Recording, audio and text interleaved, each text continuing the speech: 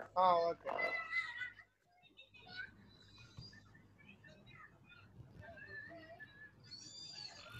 Sanjay sir clarity రావట్లేదు sir, clarity రావట్లేదు.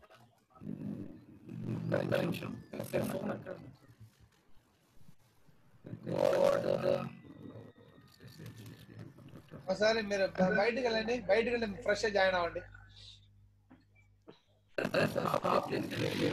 మీరు క్వైట్ మీటింగ్ వెళ్ళండి, క్వైట్ మీటింగ్ వెళ్ళండి.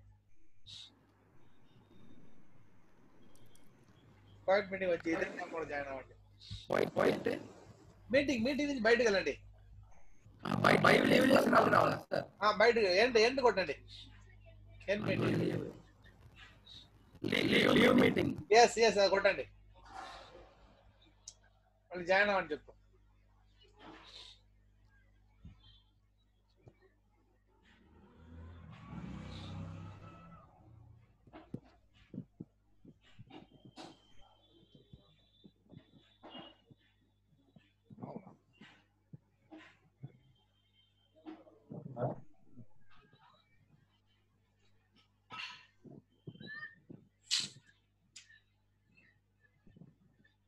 అమ్మా కాలేదు నువ్వు.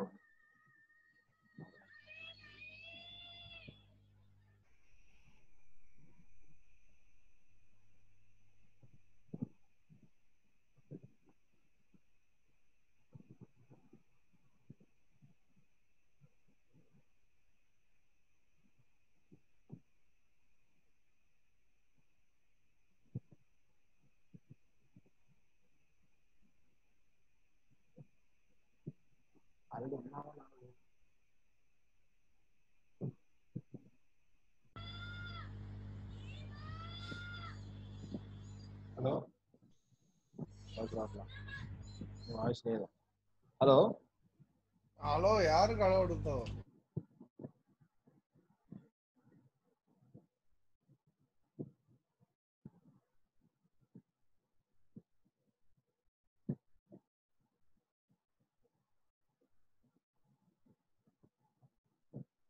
సార్ ఒకసారి నా కోహోస్ట్ ఎవరా సార్? సర్బోజి sir, సర్బోజి sir. చెప్పు బాయ్. సార్ రాజు సార్కి కోహోస్ట్ అంటాను సార్. ఆయన బయటకు వెళ్ళిపోయింది, కట్ అయిపోయింది మళ్ళీ ఇప్పుడు. సార్ సంజయ్ సార్ ఇంకా రాలేదు. సంజయ్ ఫోన్ చేయండి. ఫోన్ చేయండి ఒకసారి సంజయ్ సార్. వచ్చిన లేదా ఇంకా రాలేదా?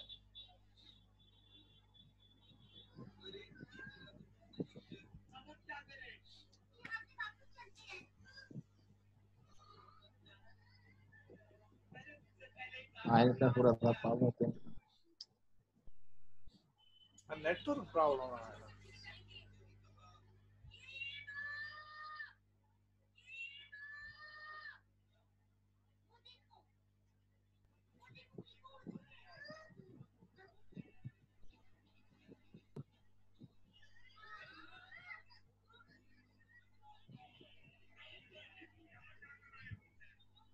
సర్బోజి సార్, ఏంబా ఈలోపు జోక్ చెప్పండి సార్ పిల్లలకి. నీకు ఫుల్ కోపంలో ఉన్నారు. ఇప్పుడు జోక్ చెప్పాను అనుకో సార్. పర్వాలేదు సార్, రిఫ్రెష్ అయిపోతారు సార్. ఒక్క జోక్ చెప్పండి సార్. రికార్డ్ అయి ఉంటాయి. రికార్డ్ కట్ చేసి సార్ వచ్చారు ఒకసారి పేరు ఏం పేర్లు వచ్చినారు? Sanjay Saaho. Sanjay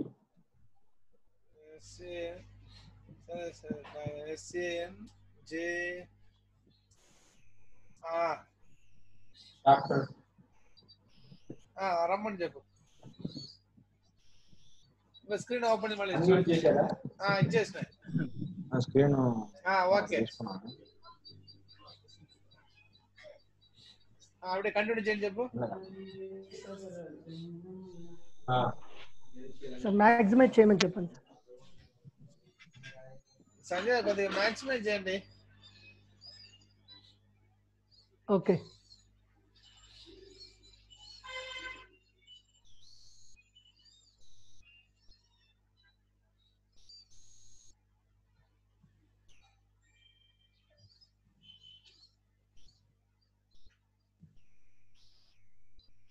Sanjay sir, hello.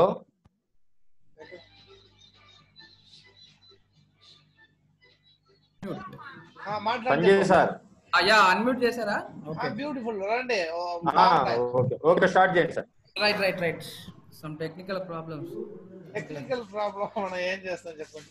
No problem. Okay okay, ఇప్పుడు క్లియర్ ఉంటాయి. రండి. Yeah okay sir.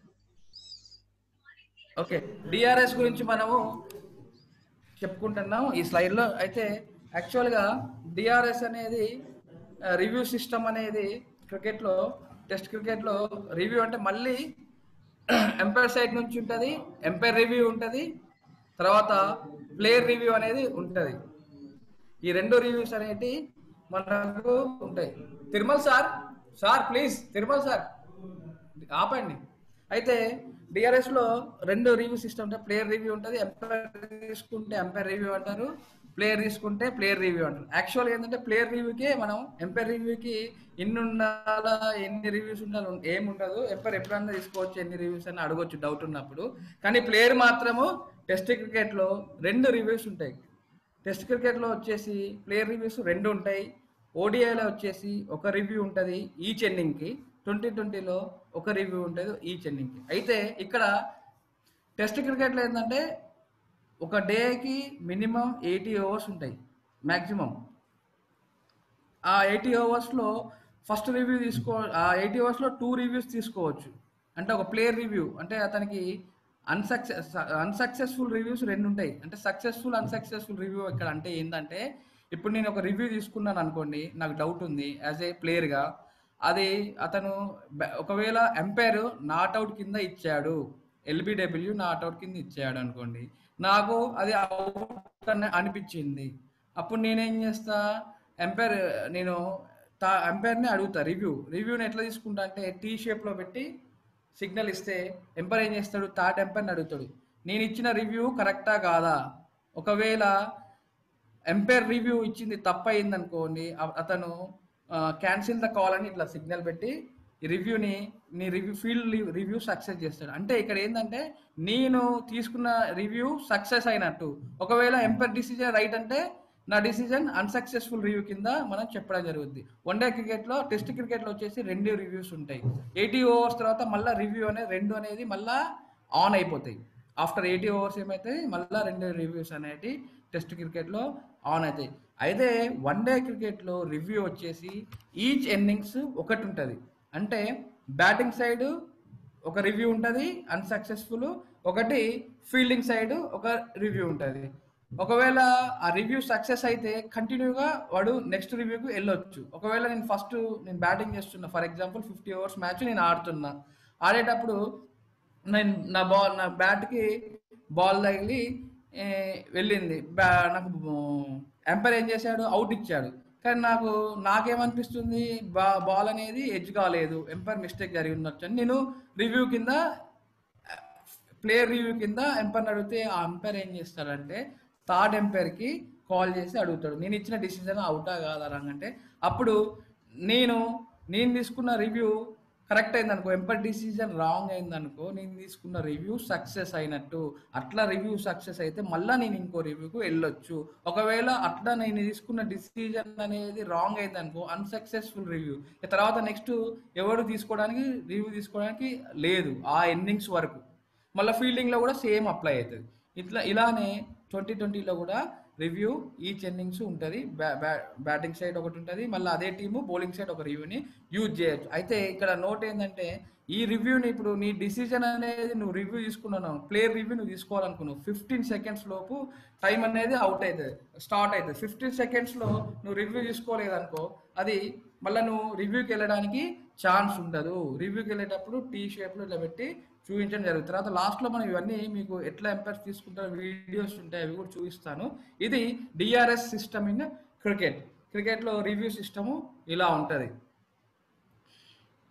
తర్వాత డిఆర్ఎస్ తర్వాత అసలైంది ఏంటంటే, డిఆర్ఎస్ సిస్టమ్ తర్వాత నెక్స్ట్ వచ్చేసి ఐసీసీలో డక్వర్త్ లూయిస్ టర్న్ అని ఉంటుంది. డక్వర్త్ లూయిస్ టర్న్ అనే సిస్టమ్ ఎందుకు తీసుకున్నానంటే, ఇది క్యాలిక్యులేట్ చేస్తారు, statistical calculate. The ICC formally adopted the Duckworth-Lewis system DLS method under the which formally fairly calculate the winning side whether అంటే ఇక్కడ ఏంటంటే కరెక్ట్గా చెప్పాలంటే ఏదైనా మ్యాచ్లో డిస్టర్బెన్స్ జరిగినప్పుడు వర్షం పడ్డప్పుడు అప్పుడు మళ్ళీ వర్షం పడి మళ్ళీ మ్యాచ్ స్టార్ట్ చేయాలంటే మీకు కొన్ని మ్యాచ్లో మీరు చూసుంటారు ఎంత క్యాలిక్యులేషన్స్ ఉంటాయి. అయితే ఈ క్యాలిక్యులేషన్ని ఈ క్రికెట్లో తీసుకొచ్చిందంటే ఈ మెథడ్ని English స్టాటిషియన్స్ Frank Duckworth and Tony లీవిస్ అనే formally known as the Duckworth and Louis వీళ్ళిద్దరు స్టాట్స్ సంబంధించిన వాళ్ళు డక్వర్త్ అనేను టోనీ లీవిస్ అనే ఇద్దరు కలిసి ఈ డిఎల్ఎస్ మెథడ్ని తీసుకోవడం జరిగింది. అంటే డిఎల్ఎస్ మెథడ్ అనేది ఏంటంటే అడాప్టెడ్ ఎప్పటి నుంచి చేసుకుందంటే ఐసీసీ అఫీషియల్గా 1999 నుంచి అడాప్ట్ చేసుకుంది. అంటే డిఎల్ఎస్ మెథడ్లో ఏంటంటే మనము బ్యాటింగ్ చేసినప్పుడు ఏదో ఇన్కాన్యూస్ వర్షం పడ్డా ఒకవేళ మ్యాచ్ రిజల్ట్ కోసం ఈ డిఎల్ఎస్ మెథడ్ అనేది డక్వర్త్ లూయిస్ సిస్టమ్ అనేది అడాప్ట్ చేస్తారు. ఇక్కడ మెయిన్ ఏంటంటే మినిమం వన్ డే టీంలో డిఎల్ఎస్ మెథడ్ డక్వర్త్ లూయిస్ అనేది అడాప్ట్ చేయాలంటే 20 ఓవర్స్ ఆడి ఉండాలి ఆ టీం. ఇప్పుడు నేను బ్యాటింగ్ చేసిన నా టీము 50 ఓవర్స్కి 250 రన్స్ కొట్టింది అనుకోండి. తర్వాత నా ఎగనెస్ట్ టీము మినిమం ఎన్నో ఓవర్లు ఆడి ఉండాలా డిఎల్ఎస్ మెథడ్ అప్లై చేయాలంటే 20 ఓవర్స్ ఆడి ఉండాలా. 50 ఓవర్స్లో ఎన్నో ఓవర్ ఆడి ఉండాలా 20 ఓవర్స్ ఆడి ఉంటేనే డక్వర్త్ లూయిస్ అనేది మనము దాని మీద చేయొచ్చు. అదే 20 ఓవర్స్లో వచ్చేసి ఒక టీము మినిమము 5 ఓవర్స్ ఆడి ఉండాలి. అంటే ఈ డక్వర్త్ లూయిస్ అనేది ఎట్లా క్యాలిక్యులేట్ చేస్తుంటే ఇది ఒక సాఫ్ట్వేర్ ఉంటుంది. యాక్చువల్గా డక్వర్త్ లూయిస్లో ఏంటంటే నెంబర్ ఆఫ్ ఎగనెస్ట్ 20 ఓవర్స్లో ఎన్ని రన్స్ కొట్టింది ఎన్ని వికెట్లు పడ్డాయి దాన్ని ఆధారంగా స్టాటిస్టికల్గా దాన్ని ఇన్పుట్ ఇచ్చేస్తే అది మనకు రిజల్ట్ ఇస్తుంది. స్టాటిస్టిషియన్ రిజల్ట్ ఉంది. దీన్ని డక్వర్త్ లూయిస్ ఇక్కడ క్వశ్చన్ మీకు ఎట్లా వస్తుంది అంటే నార్మల్గా డిఎస్సి పరంగా చూసుకుంటే డక్వర్త్ లూయిస్ అప్లై చేయాలంటే వన్ డే ఇంటర్నేషనల్లో ఎన్ని ఓవర్లు ఎగనెస్ట్ టీమ్ ఆడి ఉండాలా, ఒకవేళ 2020లో ఎన్ని ఓవర్స్ ఎగనెస్ట్ టీము ఆడి ఉండాలా అనేది డక్వర్త్ లూయిస్ సిస్టమ్ మీద క్వశ్చన్స్ వచ్చే ఛాన్సెస్ ఉన్నాయి. Next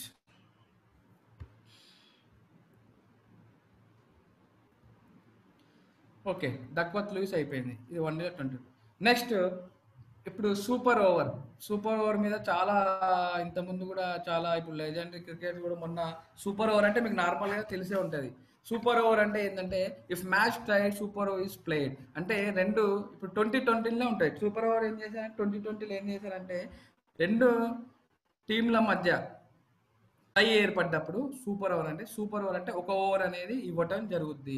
if the super over is a tie సబ్స్క్యూయెంట్ super over shall be played until there is a winner. ఇక్కడ ఏమంటున్నారంటే సూపర్ ఓవర్ కూడా టై అయింది అనుకో మళ్ళీ రిజల్ట్ కోసం మళ్ళీ వచ్చేదాకా సూపర్ ఓవర్ అని లేటెస్ట్ రూల్ ఇది ఐసీసీ వచ్చింది. ఇంతకుముందు మొన్న వరల్డ్ కప్లో 2020 ఇది ఈ వరల్డ్ కప్లో ఏమైంది సూపర్ ఓవర్లో ఇంగ్లాండ్ వర్సెస్ న్యూజిలాండ్ అన్నప్పుడు ఇది టై అయినప్పుడు ఏం చేశారు ఎవరైతే బౌండరీస్ ఎక్కువ కొట్టారో ఆ విధంగా అప్పుడు అది ఫేర్ అని కాదని తర్వాత దీన్ని మార్చడం జరిగింది. అయితే సూపర్ ఓవర్లో ఏంటంటే minimum unless super over involves the each team faces 1 over. Super ఓవర్లో ఒక టీము 6 బాల్ 1 ఓవర్ ఆడతారు. అయితే ఎవరైతే ఎక్కువ స్కోర్ కొడతారో నేను 6 ఆ ఓవర్లో నేను ఒక 10 రన్స్ 12 రన్స్ కొట్టాను నెక్స్ట్ నా ఎగనెస్ట్ టీము దాన్ని బీట్ చేసి కొట్టేస్తే ఆటోమేటిక్గా the team will be winner. అయితే ఇందులో లాస్ ఆఫ్ వికెట్స్ 2 వికెట్స్ కంటే 2 వికెట్స్ పోయాయంటే వాడి ఇన్నింగ్ క్లోజ్ అయినట్టు. ఇన్నింగ్ మినిమం 2 వికెట్స్ హ్యాండ్లో ఉంచుకొని ఆ 2 వికెట్స్ ఫాల్ అయిపోయినాయి అనుకోండి మనము ఆ ఇన్నింగ్స్ క్లోజ్ అయినట్టు మ్యాచ్ ఓడిపోయినట్టు. అదే మామూలుగా వన్ డేలో 20 అయితే 10 వికెట్స్ పోతాయి కదా. ఇందులో సూపర్ 1 ఓవర్ కాబట్టి 2 వికెట్స్ వరకు మనకు ఇన్నింగ్స్ అనేది నడిపించుకోవచ్చు. 2 వికెట్స్ డౌన్ అయితే మనం ఇన్నింగ్స్ని కూడా సాగించలేము. తర్వాత ఈ team shall be allowed to make 1 unsuccessful player review. అంటే కంపల్సరీ ఈ సూపర్ ఓవర్లో కూడా ఏం చేశారు ఒక అన్సక్సెస్ఫుల్ అంటే ఒక రివ్యూని పెట్టడం జరిగింది. ఆ రివ్యూ అన్సక్సెస్ఫుల్ అయితే మళ్ళీ లేదన్నట్టు. ఆ విధంగా ఒక రివ్యూ ఈ సూపర్ ఓవర్లో ఒక రివ్యూని కూడా ఇవ్వటం జరిగింది. ఇది 2020 సంబంధించిన సూపర్ ఓవర్ సంబంధించింది. నెక్స్ట్ ఇప్పుడు మనం ఫీల్డ్ ఎంపైర్స్లో మనం అనుకుంటాం, ఎంపైర్స్ చూస్తూ ఉంటాం వాళ్ళు క్యాప్స్ అన్ని, అంటే వాళ్ళ దగ్గర ఏ ఎక్విప్మెంట్ ఉంటుంది. ఫీల్డ్ ఎంపైర్స్లో మీరు చూసుకుంటే వాళ్ళ దగ్గర ఉండేది బాల్ కౌంటర్ అంటుంది. ఏంటంటే బాల్స్ కౌంట్ చేస్తారు, వికెట్స్ ఎన్ని ఉన్నాయో బాల్ కౌంటింగ్, వికెట్స్ దాని గురించి మీకు కనిపిస్తుంది, ఓవర్స్ ఎన్ని అయినాయి, ఎన్ని బాల్స్ వేస్తారు, దీని గురించి. ఇది బాల్ కౌంటర్ అనేది ఒక ఎక్విప్మెంట్ కంపల్సరీ ఎంపైర్ దగ్గర ఉంటుంది. ఇది బాల్ గేజ్, అంటే బాల్ షేప్ అవుట్ అయిందా లేదా చూడడానికి. ఇందులో నుంచి వాళ్ళు ఏం చేస్తారు, కొంచెం అబ్జెక్షన్ ఎవరైనా పెడితే బాల్ అందులో నుంచి ఎంత సైజ్ ఆఫ్ ద బాల్ అది ప్రింటెడ్ ఉంటుంది కాబట్టి ఎలా ఉంది అనేది దాంట్లో బాల్ గేజ్ ఉంటుంది. లైట్ మీటర్, అంటే లైట్ అనేది ఎంత ఉంది కరెక్ట్గా మనకు బాల్ కనబడేటంటే దానిలో ద్వారా ఆ ఎక్విప్మెంట్ చూసి లైట్ మీటర్ ద్వారా ఎంపైర్ అనేది డిసిజన్ అనేది తీసుకుంటాడు, మ్యాచ్ ఆపాలన్నా లేకపోతే కంటిన్యూ చేయాలన్నా. ఇలా ఈ ఎక్విప్మెంట్ అనేది ఎంపైర్ దగ్గర ఉంటుంది. ఇంకోటి ఎంపైర్ ప్రొటెక్టర్. ఎంపైర్ ప్రొటెక్టర్ మీరు చూసారా, చేతికి ఎమ్మటే బాల్ స్ట్రైట్గా బ్యాట్స్మెన్ కొట్టినా తప్పించుకోవడానికి అది అడ్డు పెడితే అతని ఎంపైర్ ప్రొటెక్టర్ కింద ఈ ఎక్విప్మెంట్ని వేసుకోవడం. తర్వాత మైక్రోఫోన్స్ ఉంటాయి, రివ్యూస్కైనా దేనికైనా మాట్లాడడానికి ఎంపైర్ తన ఇలాంటివి యూజ్ చేయటం, ఇది ఎంపైర్ ఎక్విప్మెంట్ కింద మనం చెప్పడం జరుగుతుంది. తర్వాత ఎంపైర్ సంబంధించింది అయిపోయింది. క్రికెట్ ఫీల్డింగ్ ప్రాక్టీస్లో వచ్చేసి వాడే ఎక్విప్మెంట్ ఏముంటాయంటే ప్రాక్టీస్లో అటాచ్, అంటే ఇది ఏంటంటే ఇప్పుడు మీకు ఆరెంజ్ కలర్ చూసి ఇట్లా అక్కడ దగ్గర దూరం నుంచి ఇట్లా బాల్ కొడితే అది డైరెక్షన్ మార్చుకుంటే క్యాచెస్ పట్టడానికి ఇది యూజ్ చేస్తారు. బ్యాట్ ప్రో ఇది చాలా ఎక్సలెంట్ అన్నట్టు. ఇది దీంతో ప్రాక్టీస్లో మనం టైర్డ్ అయిపోము. అదే హెవీ బ్యాట్తో ఆడిన మనం క్యాచెస్ ఒక 1 hour ఇవ్వాలనుకోండి ఈ టీంకి ఇవ్వలేము. ఈ బ్యాట్ ఏంటంటే ఇది ఒక మెటీరియల్ ఉంటుంది, మెత్తటి రబ్బర్ టైప్ ఉంటుంది. ఇది బాల్ తగలంగానే రిఫ్లెక్ట్ తొందర ఫాస్ట్గా అవుద్ది. మీరు సింపుల్గా ఇలా కొట్టంగానే బాల్ అనేది ఎక్కువ ట్రావెల్ అవుతుంది, సింపుల్గా లైట్ వెయిట్ ఉంటుంది. దీన్ని బ్యాట్ ప్రో అంటారు. పాపప్ బాల్ స్టాప్, ఇప్పుడు ఏదైనా మనకు కీపర్ అవసరం లేదు, ఫీల్డింగ్ త్రోస్ చేసుకుంటున్నాం, ప్రాక్టీస్ చేసుకోవాలి, వికెట్స్ పెట్టి మనం బాల్ త్రో చేస్తే బాల్ వెనక్కి వెళ్ళకుండా ఇట్లా జాలీలో ఆగి మనకు టైం అనేది సేవ్ అవుతుంది. ఈ విధంగా ఫీల్డింగ్ ఎక్విప్మెంట్ అనేది ఉంది. నెక్స్ట్ ఇది ఫీల్డింగ్ ఎక్విప్మెంట్ అయిన తర్వాత బ్యాటింగ్ ప్రాక్టీస్ ఎక్విప్మెంట్. బ్యాటింగ్ మనం ఇంప్రూవ్ చేసుకోవడానికి మీరు చూసారు ఇక్కడ కనిపిస్తుంది బౌలింగ్ మిషన్లో మనం ఏం చేస్తారు, బాల్స్ ఇట్లా ఇంతకుముందు కూర్చొనన్నా మనం చేరేసుకుని పెట్టవచ్చు. ఇక్కడ సెట్టింగ్ ఉంటుంది, ఇక్కడ ఏ బాల్ని ఎట్లా సెట్ చేయాలనేది ఇక్కడ ఉంటుంది, ఎంత స్పీడ్ సెట్ చేయాలా, డైరెక్షన్ ఆఫ్ ద బాల్ ఇక్కడ మీకు ఇక్కడ ఉన్న ఇట్లా నెంబర్స్ ఉంటాయి.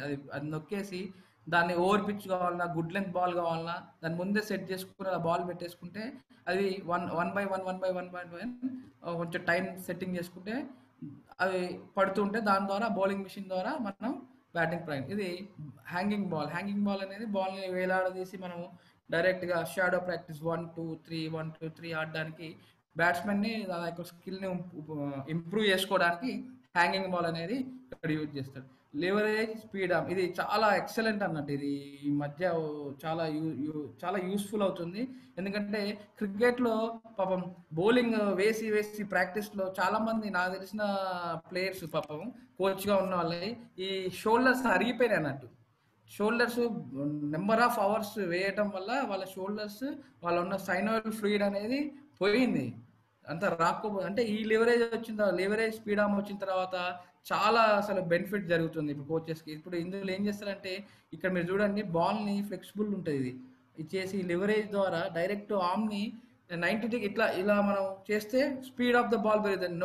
మనము ఎక్కువ ఫోర్స్ని అప్లై చేయాల్సిన అవసరం లేదు. బయోమెకానికల్ ఇది బాగా డిజైన్ చేశారు. ఇది వెరీ అడ్వాంటేజ్ ప్రాక్టీస్ ఇచ్చే వాళ్ళకి కోచెస్కి చాలా ఈ లివరేజ్ స్పీడ్ ఆర్మ్ అనేది బాగా యూజ్ అవుతుంది. Okay, next speed gun measure the delivery of the speed of the bowler. ఏం చేస్తుందంటే ఇది మీరు యాక్చువల్గా మీరు చూస్తూ ఉంటారు స్క్రీన్ మీద ఒక బౌలరు బ్రెట్లీ 161.3 ఇప్పుడు మీరు స్క్రీన్ మీద, అంటే ఒక బౌలర్ ఎంత స్పీడ్ వేశాడు, ఆ బాల్ యొక్క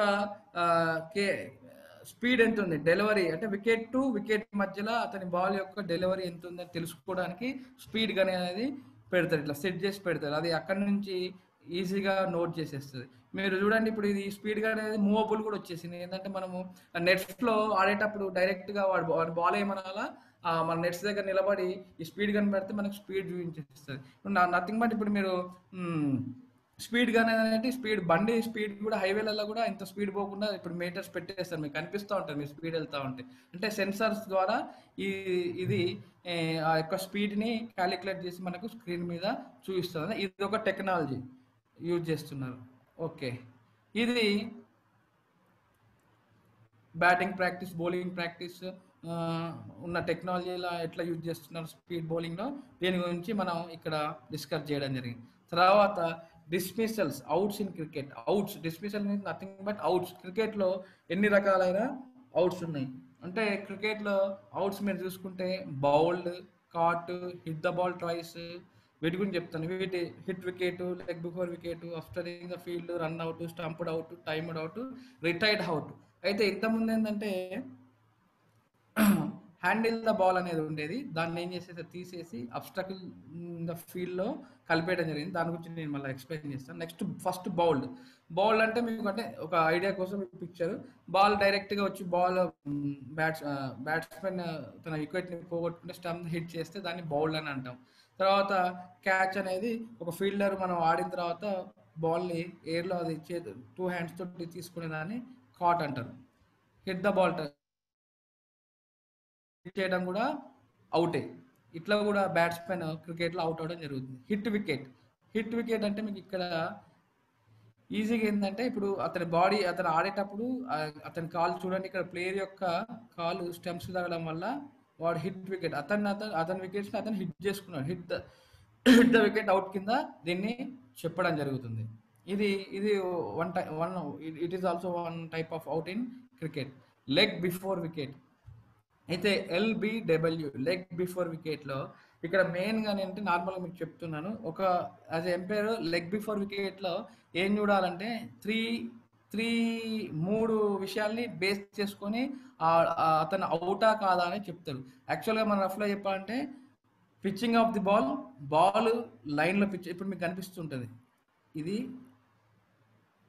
ఈ లైన్ అంటుంది, ఈ 3 వికెట్ల మధ్యన పిచ్చింగ్ ఆఫ్ ది బాల్ అనేది కరెక్ట్గా లైన్లో పిచ్ అయిందా, ఇంపాక్ట్ బాల్ డైరెక్షన్, ఇంపాక్ట్ అంటే ఎట్లా పోతుంది, ఇంపాక్ట్ అయింది, ఎక్కడ ఇంపాక్ట్ అవుతుందా లేదా, తర్వాత హైట్ అంటే వికెట్స్కి వికెట్స్కి తగులుతుందా లేదా, ఈ 3 కన్సిడర్ చేసుకొని మనం LBW అనేది ఎంపైర్ ఇస్తాడు. అంటే యాక్చువల్గా pitching of the ball, direction of the ball, height of the ball, 3 చాలా ఇంపార్టెంట్. ఈ 3 కోఆర్డినేట్ అయిన తర్వాతే, ఈ 3 కరెక్ట్గా ప్లేస్ అయితేనే మనము అవుట్ అనేది ఇవ్వడం జరుగుతుంది. ఇప్పుడు న్యూగా డెన్నిస్ లిల్లీ వీళ్ళు ఏమంటున్నారంటే, no need to pitching of the ball చూడడం అవసరం లేదు, ఎట్లన్నా పోతే ఓన్లీ వికెట్లకు తగులుతుందా లేదా చూడండి అని అంటున్నారు.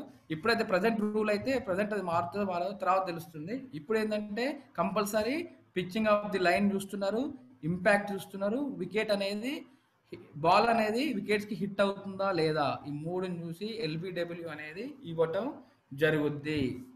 ఇప్పుడు next అబ్స్ట్రకింగ్ the fielder.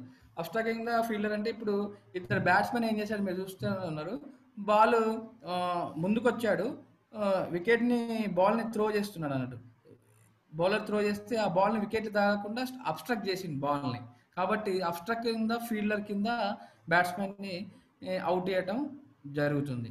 It is also one type of out in cricket. Next run out, మీకు తెలిసే ఉంటుంది రన్ అవుట్. ఎందుకంటే 2 పాపింగ్ గ్రీస్ ఇప్పుడు రన్ చేసేటప్పుడు ఈ గ్రీస్లోకి మనం బ్యాట్ ఇందులో రీచ్ కాలేదు అనుకోండి, అప్పుడు హిట్ అయింది అనుకోండి వికెట్లకి, దాన్ని రన్ అవుట్ అంటే పరుగులు తీసే సమయంలో మనం పాపింగ్ గ్రీస్ని రీచ్ కాకపోతే ఆ టైంలో బాల్ వచ్చి వికెట్స్ తగిలితే దాన్ని రన్ అవుట్ కింద అంటారు. స్టంప్డ్ అవుట్ అంటే, మనం వెనక వికెట్ కీపర్ బాల్ వేసినప్పుడు పాపింగ్ గ్రీస్ నుంచి బయటికి పోయినప్పుడు మనము స్టంప్ అవుట్ కింద పరిగణించబడతాం. బయటికి వెళ్ళినప్పుడు పాపింగ్ గ్రీస్ దాటే ఆడినప్పుడు మనం వికెట్ కీపర్ వెనక నుండి స్టంప్ చేస్తే దాన్ని స్టంప్ అవుట్ అంటుంది. ఇక్కడ టైమ్డ్ అవుట్ అంటే, ఒక వికెట్ పడిపోయిన తర్వాత after fall of wicket the retirement of the batsmen, ఎవరైనా రిటైర్ అయినా వికెట్ పడ్డ తర్వాత ఇన్కమింగ్ బాస్టర్ మస్ట్ అంటే మళ్ళా ఫీల్డ్లోకి వచ్చే బ్యాట్స్మెన్ ఇన్కమింగ్ బ్యాట్స్మెన్ అంటారు. ఆ బ్యాట్స్మెన్ ఏం చేయాలంటే, కంపల్సరీ టెస్ట్ క్రికెట్ అయితే 3 నిమిషాల్లో వచ్చి క్రీస్లో ఉండాలా. ఎక్కడ ఉండాలా? 3 నిమిషాలకు వచ్చి క్రీస్లో ఉండాలా. లేదనుకో అతను టైమ్డ్ అవుట్ కింద ఆ బ్యాట్స్మెన్ని అవుట్ ఇస్తారు. తర్వాత వన్డే క్రికెట్లో కూడా అదే విధంగా 3 minutes కంపల్సరీ, 3 minutes లోపు ఇన్కమింగ్ బ్యాట్స్మెన్ రావాలి.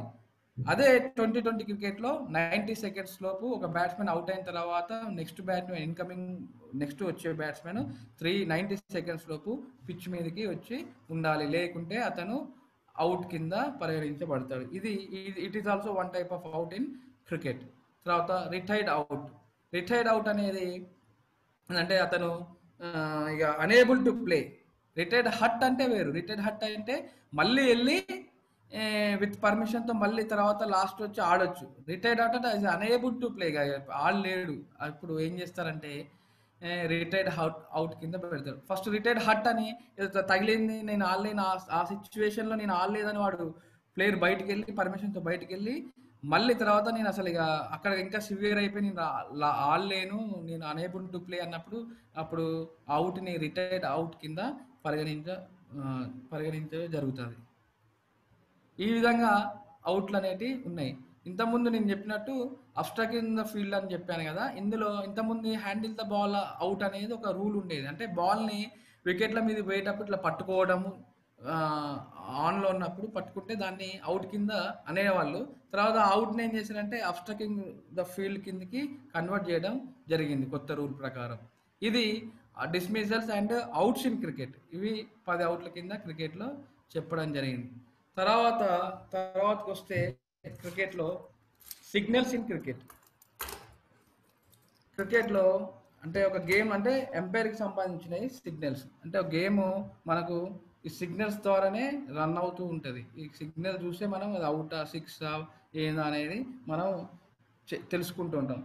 ఒకటి ఎంపైర్ సిగ్నల్ అవుట్. ఇప్పుడు 10 outsలో ఎంపైర్ 1 finger ఇట్లా పైకి ఎత్తి చూస్తే దాన్ని అవుట్ కింద చెప్పడం జరుగుద్ది. అదే 4 అనుకోండి, ఇప్పుడు మేము చెప్పుకున్న బౌండరీ ఉంది చూసారా, ఆ బౌండరీ దాటి కింద నుంచి బాల్ రోల్ అయ్యి వెళ్తే క్రాస్గా చేతిని ఊపడాన్ని 4 కింద మనం చెప్తాం. ఇవన్నీ మీకు ఆల్మోస్ట్ అన్నీ తెలుసుంటాయి, కొన్ని 1-2 కొంచెం డౌట్ ఉంటాయి అంతే. 6 అంటే మీకు తెలుసు, బౌండరీ నుంచి పైనుంచి బాల్ పోతే డైరెక్ట్గా హిట్ చేస్తే బ్యాట్స్మెన్ 2 చేతులతో 6 అని చూపిస్తారు. బై అనేది ఏ సిచ్యువేషన్లో బై ఇస్తాం. బై అనేది ఎట్లా ఇస్తామంటే ఒక బ్యాట్స్మెన్ బ్యాటింగ్ చేసేటప్పుడు బౌలర్ వేసిన బాల్ ఆ బ్యాట్స్మెన్ అనేవాడు ఆడే టైంలో బాల్ని ఆడే క్రమంలో అతని బ్యాట్కి తగలకుండా, దాని బాడీకి తగలకుండా ఆ బాల్ అనేది కీపర్ మిస్ చేసి వాడు బయటికి వెళ్ళిపోయింది అనుకోండి, అప్పుడు బ్యాట్స్మెన్ రన్ ఇస్తే బై కింద ఒక రన్ ఇస్తారు. ఒకవేళ బాల్ ఆడాడు బ్యాట్స్మెన్, బ్యాట్ తగలే ఆ బాల్ స్ట్రైట్గా బౌండరీకి వెళ్ళిపోయింది, వికెట్ కీపర్ని దాటి కూడా బౌండరీకి వెళ్ళిపోతే బై కింద 4 runs ఇవ్వటం జరుగుద్ది. తర్వాత లెగ్ బై, సేమ్ బై ఏంటి, తగలకుండా ఏ బాడీకి తగలకుండా వెళ్తే బై అని చెప్పాము. లెగ్ బై ఏంటంటే బ్యాట్స్మెన్ అటెంప్ట్ అంటే ఆడే టైంలో అటెంప్ట్ చేసేటప్పుడు బ్యాట్తో ఆడేటప్పుడు లెగ్కి తగిలి బాల్ వెళ్తే అప్పుడు అతను రన్ ఇస్తే అతను లెగ్ బై కింద అంటాం. ఒకవేళ బ్యాట్స్మెన్ బాల్ ఆడకుండా అటెంప్ట్ చేయకుండా అంతే ఉండి కాలుకి తగిలిపోయింది అనుకోండి, దాన్ని రన్స్ కింద కౌంట్ చేయరు, లెగ్ బై ఇవ్వరు, రన్ తీసినా ఇవ్వడు. ఎందుకంటే మినిమం బ్యాట్స్మెన్ ఏం చేయాలా, he wants to try to play the ball at the same time that ball will touch the leg and it's go away. That time only ఆ టైంలోనే umpire leg by ఇస్తాడు. ఎందుకంటే వాడు నేను షాట్ని అటెంప్ట్ చేస్తున్నా అనిపించినప్పుడే ఇస్తాడు. ఇది leg by signal. One shot అనేది ఇట్లా చూపిస్తారు. ఎప్పుడు వన్ షాట్ ఎప్పుడు చెప్తారంటే 2 creases ఉంటాయి కదా, సరే ఇందులో చూపిస్తాం మీకు. బ్యాట్స్మెన్ అటు ఇటు పరిగెత్తే టైంలో వీడు ఇందులో బ్యాట్ తోటి ఇది రీచ్ కాకుండా సెకండ్ రన్కి ఇక్కడే బ్యాట్ పెట్టి మళ్ళీ సెకండ్ రన్కి వెళ్ళాడు అనుకోండి, ఫస్ట్ రన్ అనేది షార్ట్ రన్ కింద ఇస్తాడు. ఎందుకంటే అతను పాపింగ్ క్రీస్ని కంపల్సరీ రీచ్ అయ్యి వెళ్ళాలి, అలా అయిపోతే షార్ట్ రన్ అని చెప్తాడు. ఏమంటాడు ఎంపైర్, షార్ట్ రన్ అంటే అప్పుడు ఆ రన్ అనేది కౌంట్ కాదు, దానికి సిగ్నల్ ఈ short run. Next white ball అంటే మనం చెప్పుకున్నాం ఇప్పుడు ఇంతకుముందు 17 inches రిటర్న్ క్రీస్ నుంచి 17 inches మనం మార్క్ చేసిన లైన్ ఉంది చూసారా, అది దాటి బాల్ వెళ్ళింది అనుకోండి, దాన్ని వైట్ బాల్ కింద పరిగణించడం జరుగుద్ది. అప్పుడు ఏం చేస్తాడు ఎంపైర్, రెండు హ్యాండ్స్ని ఎక్స్టెండ్ చేసి రెండు హ్యాండ్స్ని ఎక్స్టెండ్ చేసి ఇలా మనకు చూపించండి, దాన్ని వైట్ బాల్ కిందకి చూపించండి. డెడ్ బాల్ ఏంటంటే ఒక బాల్ ఇప్పుడు ఒక బ్యాట్స్మెన్ వచ్చాడు, సిగ్నల్ అంటే బాల్ డెడ్ అయినట్టు. అంటే బ్యాట్స్మెన్ బాల్ ఇప్పుడు చూస్తే మీరు మ్యాచ్లో చూసేటప్పుడు బౌలర్ రన్అప్ తీసుకొని వచ్చి మళ్ళీ సడన్గా ఆగిపోతాడు, ఆగిపోయినప్పుడు ఆ బాల్ లేదు, కౌంట్ ఆపుతాడు, నో బాల్ అంటే డెడ్ బాల్. ఇది డెడ్ బాల్ కింద సిగ్నల్ అనేది ఇవ్వటం జరుగుద్ది. అయితే నో బాల్ అనేది అసలు సిచ్యువేషన్స్ ఉన్నాయి. నో బాల్లో ఎక్కువ సిచ్యువేషన్స్ ఏంటంటే, నో బాల్ అనేది ఎప్పుడు ఇస్తాడంటే ఎంపైర్ బౌలర్ అనే ఒక వ్యక్తి బౌలర్ తన స్ట్రైట్లో పాపింగ్ గ్రీస్ని దాటి బాల్ వేస్తే దాన్ని నో బాల్ కిందకి ఇస్తాడు. ఒకవేళ ఫీల్డర్స్ అనేది కరెక్ట్ పొజిషన్స్లో 5 ఫీల్డర్స్ లెగ్ సైడ్ ఉండాలి వన్డేలో, లేదనుకోండి 5 ఫీల్డర్స్ ఫీల్డింగ్ సెట్టింగ్లో, అప్పుడు కూడా లెగ్ స్టెంప్ 6 ఫీల్డర్స్ ఉంటే నో బాల్ ఇస్తాడు. మరి బౌలరు బ్యాట్స్మెన్ యొక్క వేస్ట్ హైట్ కంటే ఎక్కువ పైన బాల్ వేసాడు డైరెక్ట్గా, అప్పుడు నో బాల్ ఇస్తాడు. అంటే క్రీజ్ని కరెక్ట్ ప్రాపర్గా యూజ్ చేసుకోనప్పుడు నో బాల్ ఇస్తాడు. రిటర్న్ కేస్ అయినా పాపింగ్ క్రీజ్ అయినా యూజ్ చేయడం నో బాల్ ఇస్తాడు. ఫీల్డ్ రెస్ట్రిక్షన్స్ కరెక్ట్గా పాటించకపోతే నో బాల్ ఇస్తాడు. తర్వాత హైట్ మనం చూస్తాం, హై ఇచ్చినప్పుడు బాల్ షోల్డర్ని అంటే బాల్ బౌన్స్ అయినప్పుడు షోల్డర్ని దాటి వెళ్ళినప్పుడు కూడా నో బాల్ అనేది ఇవ్వడం జరుగుతుంది. అంటే ఇట్లా డిఫరెంట్ సిచ్యువేషన్లో నో బాల్ అని ఇస్తారు. అదే నో బాల్ ఇచ్చినప్పుడు ఏమైంది, ఫ్రీ హిట్ అనేది అప్లై అవుతుంది. అప్పుడు ఏమవుద్ది, నో బాల్ అని ఇచ్చినప్పుడు ఫ్రీ హిట్ అనేది అప్లై అవుతుంది. అది ఎట్లా అవుతుంది నీకు నెక్స్ట్ మీకు ఫ్రీ హిట్ అనేది ఇక్కడ పైన మీరు చూసినా ఇక్కడ ఫ్రీ హిట్ అని అతను ఎంపైర్ చెప్తాడు. అయితే ఈ ఫ్రీ హిట్లో ఇక్కడ మీరు గుర్తుంచుకోవాల్సింది ఏంటంటే దీనికి సేమ్ కాబట్టి చెప్తున్నా. ఫ్రీ హిట్లో ఏంటంటే కంపల్సరీ ఇందులో అప్లై అయ్యేది ఏంటంటే ఫ్రీ రన్అవుట్. ఫ్రీ హిట్ అంటే వాడు బౌల్డ్ అయినా మళ్ళీ ఆడొచ్చు, క్యాచ్ అవుట్ అయినా మళ్ళీ ఆడొచ్చు. కానీ వాడు కనుక స్టంప్ అవుట్ అయిన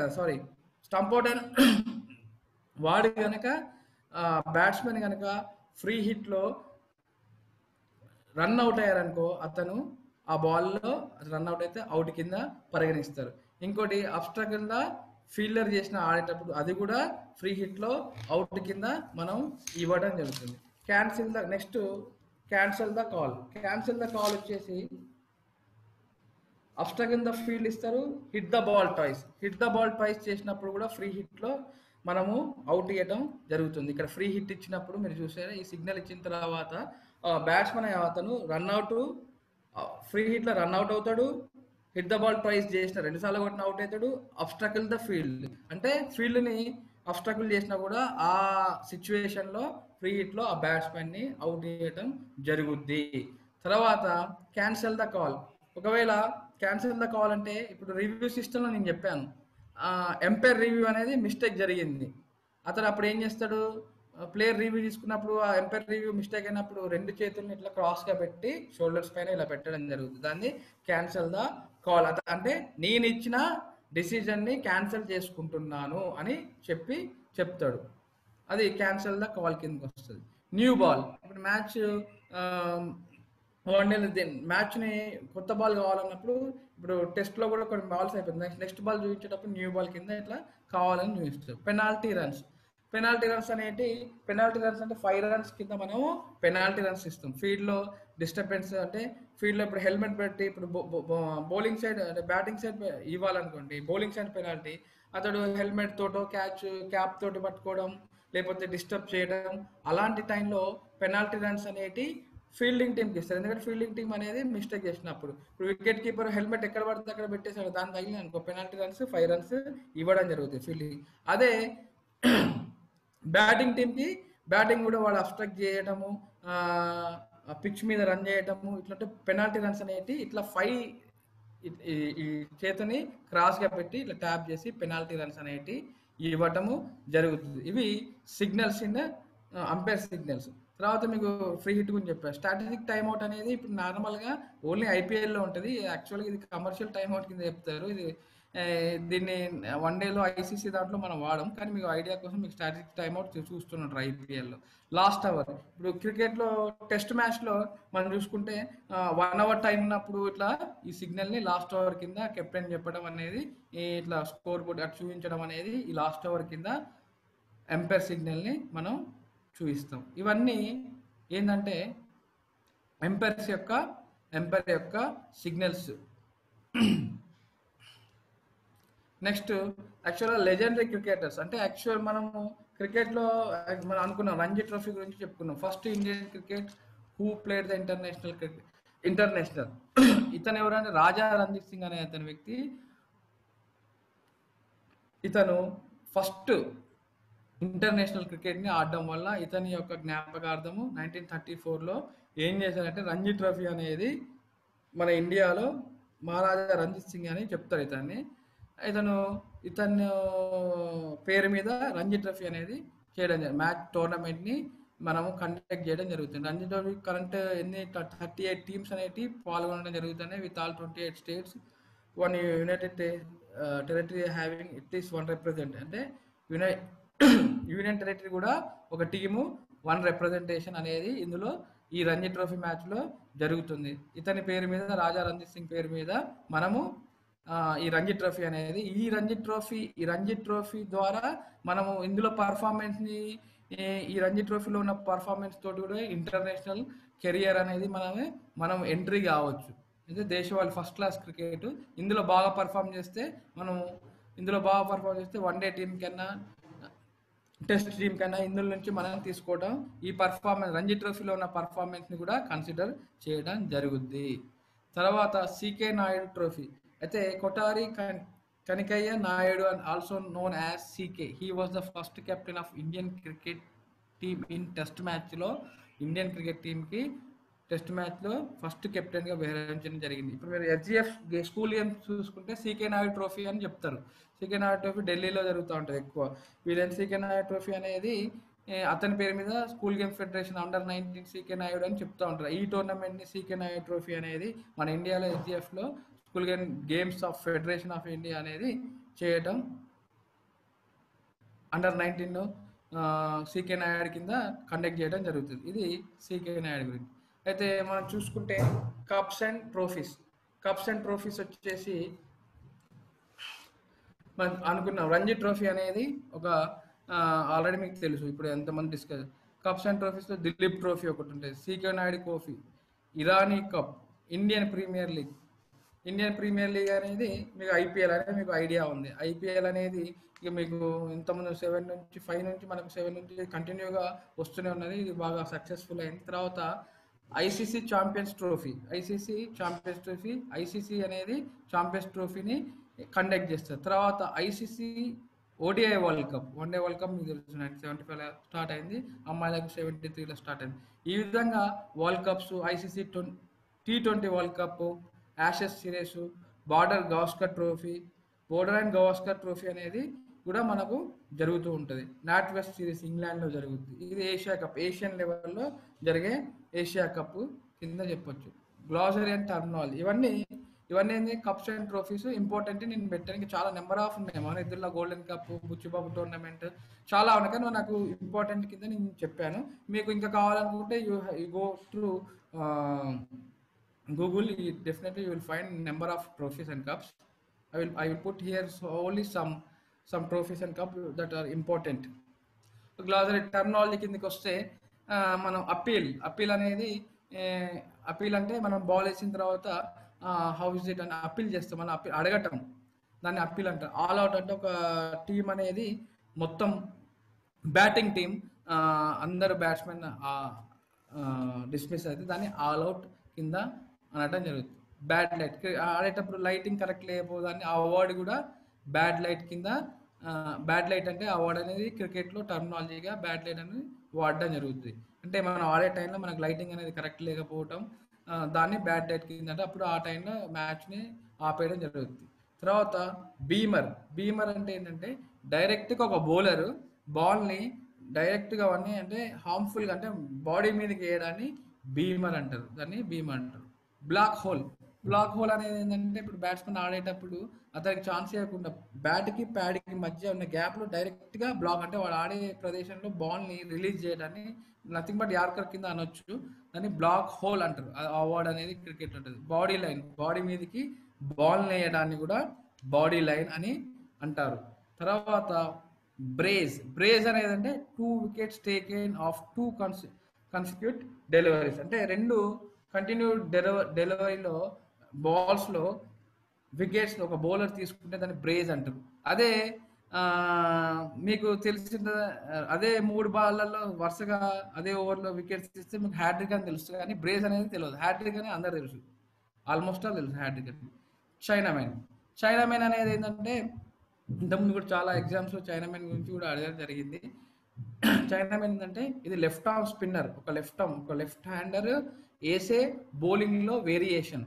చైనామెన్ ఏంటంటే ఒక లెఫ్ట్ ఆర్మ్ బౌలర్ రిస్ట్ తోటి ఇట్లా వేస్తే దాన్ని చైనామెన్ అంటారు. అంటే ఫర్ ఎగ్జాంపుల్ బ్రాడ్ హాగ్ ఉందండి, అతని బౌలింగ్ స్టైల్ చైనామెనే. అతను లెఫ్ట్ హ్యాండ్ బౌలర్ కానీ లెగ్ స్పిన్ వేస్తాడు. దాన్ని ఆ వేసే వేరియేషన్ని, ఇది స్పిన్ బౌలింగ్లో ఉండే వేరియేషన్, దీన్ని చైనామెన్ అనేవాడు, దానికి సంబంధించిన వేరియేషన్. నెక్స్ట్ వచ్చేసి డెడ్ బాల్ అంటే మీకు తెలుసు, బాల్ అనేది బ్యాట్స్మెన్ బౌల్ అయినప్పుడు ఆగిపోయినప్పుడు మంచి సిగ్నల్ డెడ్ బాల్ అని. బాల్ ఆడిన తర్వాత ఒక బాల్ ఆడిన తర్వాత ఫీల్డర్ చేతులకు వెళ్ళిపోతే అది డెడ్ అయిపోయినట్టు, దాన్ని డెడ్ బాల్ అంటారు. తర్వాత వాడు బాల్ ఇన్ ప్లేలో ఉన్నప్పుడు బ్యాట్స్మెన్ బయటకు వస్తే మనం రన్అట్ అవి చేస్తాం. డెడ్ బాల్ అయినప్పుడు మామూలుగా బ్యాట్స్మెన్ వచ్చి పర్మిషన్ ఆఫ్ ఎంపైర్ తోటి బయటకు వెళ్ళొచ్చు, మాట్లాడి పిచ్చుని అట్లా చెక్ చేసుకోవచ్చు, అట్లా చేయొచ్చు. బాల్ డెడ్ అన్నట్టు, అది డెడ్ బాల్ సంబంధించిన వర్డ్ అన్నట్టు. డాలీ అంటే ఈజీ క్యాచ్. ఏమంటే ఈజీ క్యాచ్ అంటే ఈజీగా తీసుకునేవాడిని డాలీ క్యాచ్ తీసుకున్నానని చెప్పడం జరుగుతుంది. దాన్ని ఈజీ క్యాచ్ని డాలీ అనే వర్డ్ అనేది క్రికెట్కి సంబంధించింది. నైట్ వాచ్మెన్, ఇది ఇంపార్టెంట్. చాలా మందికి ఇది ఐడియా ఉంటుంది, ఉండకపోవచ్చు. నైట్ వాచ్మెన్ అంటే ఏంటంటే టెస్ట్ క్రికెట్లో డే అనేది 80, అంటే డే అనేది కంప్లీట్ అవుతుంది, ఇంకొక 5 hours 6 hours 80 hours మ్యాక్సిమం, ఇంకా 6 hours 5 hours మ్యాచ్, అంటే ఆ డే అనేది కంప్లీట్ అవ్వబోతున్నప్పుడు వికెట్, మంచి బ్యాట్స్మెన్ ఇప్పుడు 2 ఆడుతున్నారు ఓపెనర్సే, ఆ డే మొత్తం ఆడారు, అవుట్ అయ్యాడు అతను. అవుట్ అయినప్పుడు ఏం చేస్తారంటే నైట్ బ్యాట్స్మెన్ కింద స్లాగ్, అంటే లాస్ట్ ఉన్న ఫ్లాగ్ బ్యాట్స్మెన్స్ ఏమొస్తారంటే పైకి వస్తారు. అంటే ఆ బ్యాట్స్మెన్ ఏం చేస్తారంటే ఆ పిచ్, మరి నైట్ బ్యాట్స్మెన్ దానికి ఎందుకు పేరు పెట్టిందంటే వాచ్ చేసుకుంటే ఆ వికెట్ని ఆపడానికి ఆ బ్యాట్స్మెన్ వస్తాడు. ఎందుకంటే నెక్స్ట్ మళ్ళీ మంచి బ్యాట్స్మెన్ అవుట్ అయితే మళ్ళీ ప్రమాదం ఉంటుందని ఆ 4 ఓవర్లు 5 ఓవర్లు ఆపడానికి వచ్చే బ్యాట్స్మెన్ని నైట్ వాచ్మెన్ కింద మనం టెస్ట్ క్రికెట్లో చెప్పడం జరిగింది. తర్వాత సాఫ్ట్ హ్యాండ్స్ అంటే ఈజీ, అంటే సాఫ్ట్ హ్యాండ్ బాగా సాఫ్ట్ హ్యాండ్ క్యాచ్ అంటే వచ్చే స్పీడ్ని, బాల్ యొక్క స్పీడ్ని ఈజీగా తీసుకోవడాన్ని సాఫ్ట్ హ్యాండ్స్ అంటారు. క్యాచ్ తీసుకోవడం, ఫీల్డింగ్ పొజిషన్లో ఈజీగా క్యాచ్, అంటే సాఫ్ట్ హ్యాండ్స్తో తీసుకున్నాడు బౌలర్, మంచి సాఫ్ట్ హ్యాండ్స్ ప్లేయర్ మంచి క్యాచెస్ తీసుకుంటాడు అని చెప్తూ ఉంటారు. సాఫ్ట్ హ్యాండ్స్ అంటే ఈజీగా, అంటే మనకు వచ్చే ఎంత స్పీడ్గా మనం బాల్ కొట్టిన కవర్స్లో ఉన్న ఫీల్డింగ్ని సాఫ్ట్ హ్యాండ్స్తో ఈజీగా దాన్ని కలెక్ట్ చేయడం వితౌట్ ఎనీ మిస్టేక్ తీసుకోవడాన్ని సాఫ్ట్ హ్యాండ్స్ కింద మనం చెప్పడం ఈ టర్మినాలజీ జరుగుతుంది. తర్వాత స్లాగ్ ఓవర్స్ అనేది లాస్ట్ ఓవర్స్. ఇప్పుడు లాస్ట్ 5 ఓవర్స్ని స్లాగ్ ఓవర్స్ కింద, మన 50 ఓవర్స్ మ్యాచ్లో 5 ఓవర్స్ని 10 ఓవర్స్ అక్కడ నుంచి స్లాగ్ ఓవర్స్ కింద మనము చెప్పడం జరుగుతుంది. స్లాగ్ ఓవర్స్ లాస్ట్లో ఉన్న ఓవర్స్ని క్రికెట్లో స్లాగ్ ఓవర్స్ కింద చెప్పడం జరుగుతుంది. ఇది టర్మినాలజీ ఇన్ క్రికెట్. తర్వాత అవార్డ్స్లో వచ్చేసి ఇంపార్టెంట్, మనం ఐసీసీ ఇచ్చే అవార్డ్స్ ఉన్నాయి. ఇందులో cricketer of the year sir గాల్ఫీల్డ్ Sobers trophy, అంటే సర్ గాల్ఫీల్డ్ సోబర్స్ అనే అతను వెస్టిండీస్ అతను, he's a great cricketer, allrounder. అతని పేరు మీద ICC cricket of the year అనేది ఇంట్రడ్యూస్ చేసింది అవార్డ్ని. తర్వాత test player of the year అని మీరు చూస్తూనే ఉంటారు, 1 day player of the year, ఇవన్నీ ఐసీసీ అవార్డ్స్లో చాలా ఇంపార్టెంట్ అయిన awards. 2020 international performance of the year, emerging player of the year, associate player of the year, David shepherd trophy, ఇది umpire of the year. ఇది మీకు క్వశ్చన్స్ రావచ్చు అవార్డులో. క్రికెట్లో David shepherd award అనేది trophy అనేది ఎవరంటే ఎంపైర్ ఆఫ్ ద ఇయర్కి David shepherd అనేది అతని పేరు మీద ఇవ్వడం జరుగుతుంది. క్యాప్టెన్ ఆఫ్ ద ఇయర్ కూడా ఇస్తారు అవార్డులు, ఐసీసీ అవార్డులు. తర్వాత రిచెల్ హెలన్ఫీల్డ్ అవార్డ్, ఇది ఉమెన్స్ క్రికెట్లో ఇచ్చే award. Women's ODI cricket of the year ఉంటుంది ఉమెన్స్ కూడా. తర్వాత men's 2020 cricket of the year కూడా మనము ఇక్కడ చెప్పడం జరిగింది. Women's emerging players of the year, spirit of the cricket, ఇవన్నీ LG choice of the award, fans moment of the year, ICC team of the year. ఇప్పుడు individual తర్వాత ఇక్కడ ఏం చేశారు, తర్వాత టీమ్స్ కూడా అవార్డు మనం చూస్తుంటాం పేపర్స్లో, న్యూస్లో మనం చూసుకుంటే అవార్డు ప్రతి ఇయర్ ఇవ్వటం జరుగుతుంది. ICC test man team of the year, ICC ODI of the year, ICC women's ODI of the year, women's 2020 team of the year, ఇవన్నీ ఐసీసీకి సంబంధించిన మెయిన్ అవార్డ్స్. అయితే ఇవన్నీ అవార్డ్స్ సంబంధించినవి. తర్వాత మీరు చూసుకుంటే స్కోర్ షీట్ నార్మల్గా మీకు ఐడియా కోసం ఇక్కడ చెప్పడం జరుగుతుంది. యాక్చువల్లీ ఇది మాన్యువల్ స్కోర్ షీట్ ఎట్లుంటుందంటే అప్పటిది. ఇక్కడ మనం చూసుకుంటే మీరు స్కోర్ షీట్ మ్యాచ్ బిట్వీన్, ఇక్కడ మనం రాస్తాం ఆస్ట్రేలియా వర్సెస్ ఇంగ్లాండ్, ఎక్కడ జరుగుతుంది, ప్లే డేట్, ఇక్కడ ఏ competition, Ashes series, first innings ఎవరు, ఆస్ట్రేలియా, ఇక్కడ రాసాను ఫస్ట్ ఇన్నింగ్స్, టాస్ ఎవరు గెలిచారు, Australia, toss won by Australia, date ఇప్పుడు 94 grade A grade, test round 1 test match అనేది ఇది జరుగుతుంది అని చెప్తాం. ఇక్కడ మీరు చూసుకుంటే బ్యాట్స్మెన్ టైం ఇన్ ఎప్పుడు వచ్చాడు, అవుట్ ఎప్పుడు, అంటే అవుట్ అయినప్పుడు వేస్తాం. ఫస్ట్ ఇన్ 11 o'clock వచ్చే 11 o'clock కింద మనం వేస్తాం. తర్వాత బ్యాట్స్మెన్ పేరు, అతను బౌండరీ కొడితే 4 అని వేస్తాం. తర్వాత డాట్స్ పడితే డాట్ వేసుకుంటా 1 2 3 4 ఇట్లా బౌల్స్ ఉంటాయి కాబట్టి 1 2 3 4 వేసుకుంటారు. స్కోర్ 1 కొడితే 1 రన్ తీస్తే 1 రన్, 3 రన్ తీస్తే 3 రన్, ఇట్లా అతను డాట్ వేసుకుంటే ఎట్ ద సేమ్ టైము ఈ ఇద్దరు ఓపెనర్స్కి ఇట్లా స్కోర్ వేసుకుంటూ తర్వాత సేమ్ టైం ఇప్పుడు 4 runs కొట్టాడు అనుకోండి స్ట్రైక్ అవుట్. ఇది టోటల్ స్కోర్. ఇక్కడ మీరు చూడండి మీకు కనిపిస్తుంది టోటల్ టీమ్ స్కోర్ని. మనం ఇక్కడ బౌండరీ కొట్టాడు, అప్పుడు ఏం చేశాడు, రెడ్డింగ్ తోటి మొత్తం 4 డైరెక్ట్ 4 runs దగ్గర కొట్టాడు. అదే సింగిల్ రన్ తీస్తే స్ట్రైక్ అవుట్ ఇచ్చేయాలి క్రాస్గా. అదే 2 తీసారు అనుకోండి, 2 runs తీసారు అనుకోండి, మీకు 2 runsకి స్ట్రైక్ చేయాలా. 6 runs కొట్టాను, 6 మీద డైరెక్ట్ స్ట్రైక్ చేయాలా.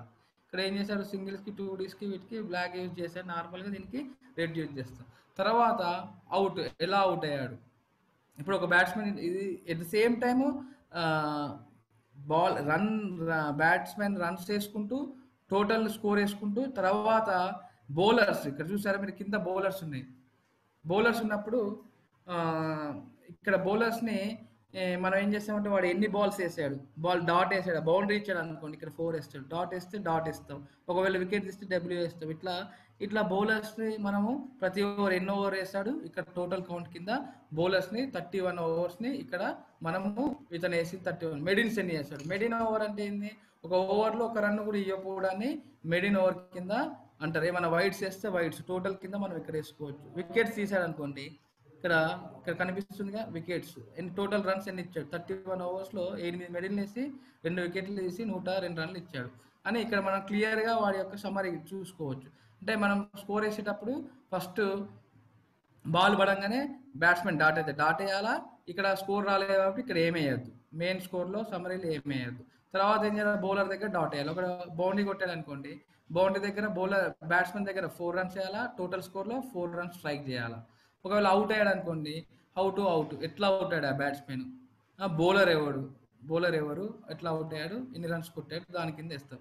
ఒకవేళ లెగ్ బైస్ ఇవన్నీ ఉన్నాయి అనుకోండి, ఫాల్ ఆఫ్ వికెట్, ఇప్పుడు వికెట్ పడింది ఫస్ట్ టైం, ఓకే, ఇక్కడ ఫాల్ ఆఫ్ వికెట్ కింద చూసుకుంటే మీకు first over a ఓవర్కి A wicket, ఎవరు అవుట్ గోయింగ్ బ్యాట్స్మెన్ ఎవరు, నాట్ అవుట్ బ్యాట్స్మెన్ ఎవరు ఉన్నారు, ఎవరు బయటికి, సెకండ్ ఓవర్ వికెట్ ఎవరు పడ్డది, బూన్, థర్డ్ వికెట్ ఎప్పుడు పడ్డది, 4th వికెట్ ఎప్పుడు, ఎన్ని రన్స్కి పడ్డది, ఫాల్ ఆఫ్ వికెట్స్ ఎన్ని రన్స్ పడ్డది ఇక్కడ మనం చూస్తున్నాం.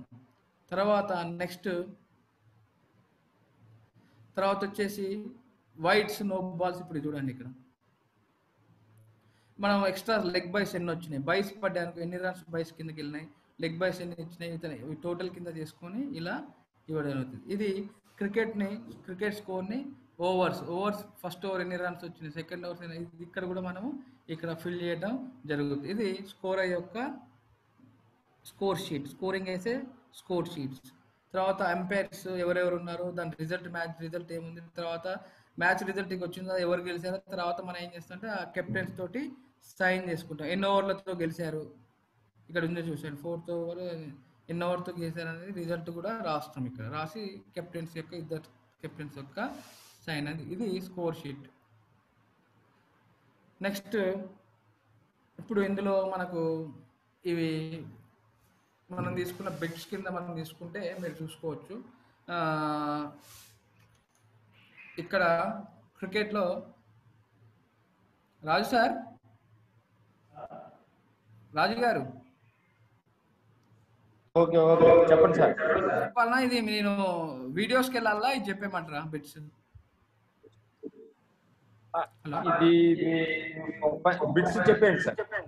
ఓకే ఓకే కంటిన్యూ చేసేయండి, లాస్ట్ లో వీడియో లాస్ట్. ఓకే అయితే ఒకసారి పార్టిసిపెంట్స్ అందరు గమనించండి. మీకు ఏదన్నా డౌట్స్ కనుకుంటే చాట్ బాక్స్ అనేది ఓపెన్ చేసాం. ఆ చాట్ బాక్స్ లో మీ యొక్క డౌట్ ని టైప్ చేస్తే ఈ వీడియోస్ అన్ని అయిపోయిన తర్వాత డౌట్ క్లారిఫికేషన్ అనేది జరుగుతుంది. Thank you sir, proceed. Okay right. క్రికెట్లో లాస్ గురించి చెప్పుకుంటే మనం లాస్ అనేది ఏంటంటే మనం అంతమంది చెప్పుకోవాలి నియమ నిబంధనల గురించి. క్రికెట్ ఎట్లా ఇందులో ఈ నియమ నిబంధనలు ఎందులో పొందుపరిచారంటే లాస్ కింద అని చెప్పాలి. తర్వాత క్రికెట్ లాస్ ఎన్ని అంటే 42 లాస్ మనం ఇంతకుముందే డిస్కస్ చేసుకుంటాం. క్రికెట్లో లాస్ను ఏ సంవత్సరంలో ప్రవేశపెట్టారు? 1774లో అని ప్రవేశపెట్టడం జరిగింది. మొదటి క్రికెట్ క్లబ్ హ్యామ్లెన్ ఏ సంవత్సరంలో ఏర్పడింది? 1760లో ఏర్పడింది. మార్లేబోన్ క్రికెట్ క్లబ్ ఎంసీసీ ఏ సంవత్సరంలో ఏర్పడింది? 1787. అంటే ఇవన్నీ హిస్టరీకి సంబంధించిన బిట్స్. తర్వాత మొట్టమొదటి ఇంపీరియల్ క్రికెట్ కాన్ఫరెన్స్ ఎప్పుడు ఏర్పడ్డది? 1909. మనం ఇంతకుముందు డిస్కస్ చేసుకున్న హిస్టరీలో నుంచి బిట్ ఈ విధంగా అడగవచ్చు మీకు ఎగ్జామ్స్. ఇంటర్నేషనల్ క్రికెట్ కౌన్సిల్ను ఏర్పడిన సంవత్సరం 1989లో ఏర్పడ్డది. ఐసీసీ హెడ్ క్వార్టర్స్ ఎక్కడుంది? దుబాయ్. ఐసీసీ హెడ్ క్వార్టర్స్ ఎక్కడున్నది? దుబాయ్లో. ఏ భారతీయ క్రీడాకారుడు టెస్ట్ మ్యాచ్లో మొదటి సెంచరీ చేశాడు? లాలా అమర్నాథ్. అంటే లాలా అమర్నాథ్ అనే మన ఇండియన్ ప్లేయర్ ఫస్ట్ టెస్ట్ మ్యాచ్లో సెంచరీ చేసింది అతను. తర్వాత ఇంగ్లాండ్ యొక్క సర్ అనే టైటిల్ను పొందిన క్రీడాకారుడు ఎవరు అంటే సర్ డాన్ బ్రాడ్మన్. తప్పంటది ఇక్కడ, బ్రాడ్మన్. డాన్ బ్రాడ్మన్ అనే Australian. He is the legend, one of the legend cricketers. క్రికెట్లో he is the highest strike rate ఉన్న వ్యక్తి. అతనికి సర్ అనే టైటిల్ను క్రికెట్లో ఇంగ్లాండ్ యొక్క సర్ అనే టైటిల్ను బ్రాడ్మన్కి ఇవ్వడం జరిగింది. Board of control for cricket in India BCCI ఎప్పుడు ఏర్పడింది? 1928లో బీసీసీఐ ఏర్పడింది. దాని హెడ్ క్వార్టర్స్ ఎక్కడ ఉంది? ముంబై. మనం ఇంతకుముందే డిస్కస్ చేసుకున్నాం. వరల్డ్ కప్ ఎప్పుడు స్టార్ట్ అయింది? 1975లో. ఫస్ట్ టైం ఇండియా వరల్డ్ కప్ను ఎప్పుడు గెలుచుకుంది?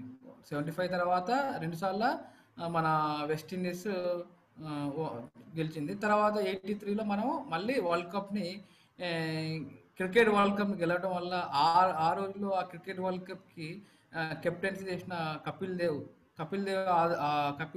ఆధ్వర్యంలో వరల్డ్ కప్ జరిగింది. వరల్డ్ కప్ గెలవడం జరిగింది. ఆ వరల్డ్ కప్ నుంచి ఇండియాలో క్రికెట్ యొక్క దిశ అప్పటి నుంచి మారిపోయింది. సచిన్ టెండూల్కర్ కొన్ని ఇంటర్వ్యూలో ఏం చెప్పంటే, at the time of our Indian cricket team one the world cup, that situation I saw, I inspired by that situation, I motivated for that World Cup అని చెప్పడం జరిగింది. అంటే ఆ వరల్డ్ కప్ నుంచి ఇండియన్ క్రికెట్ యొక్క history అనేది మారుకుంటూ వచ్చింది అన్నట్టు.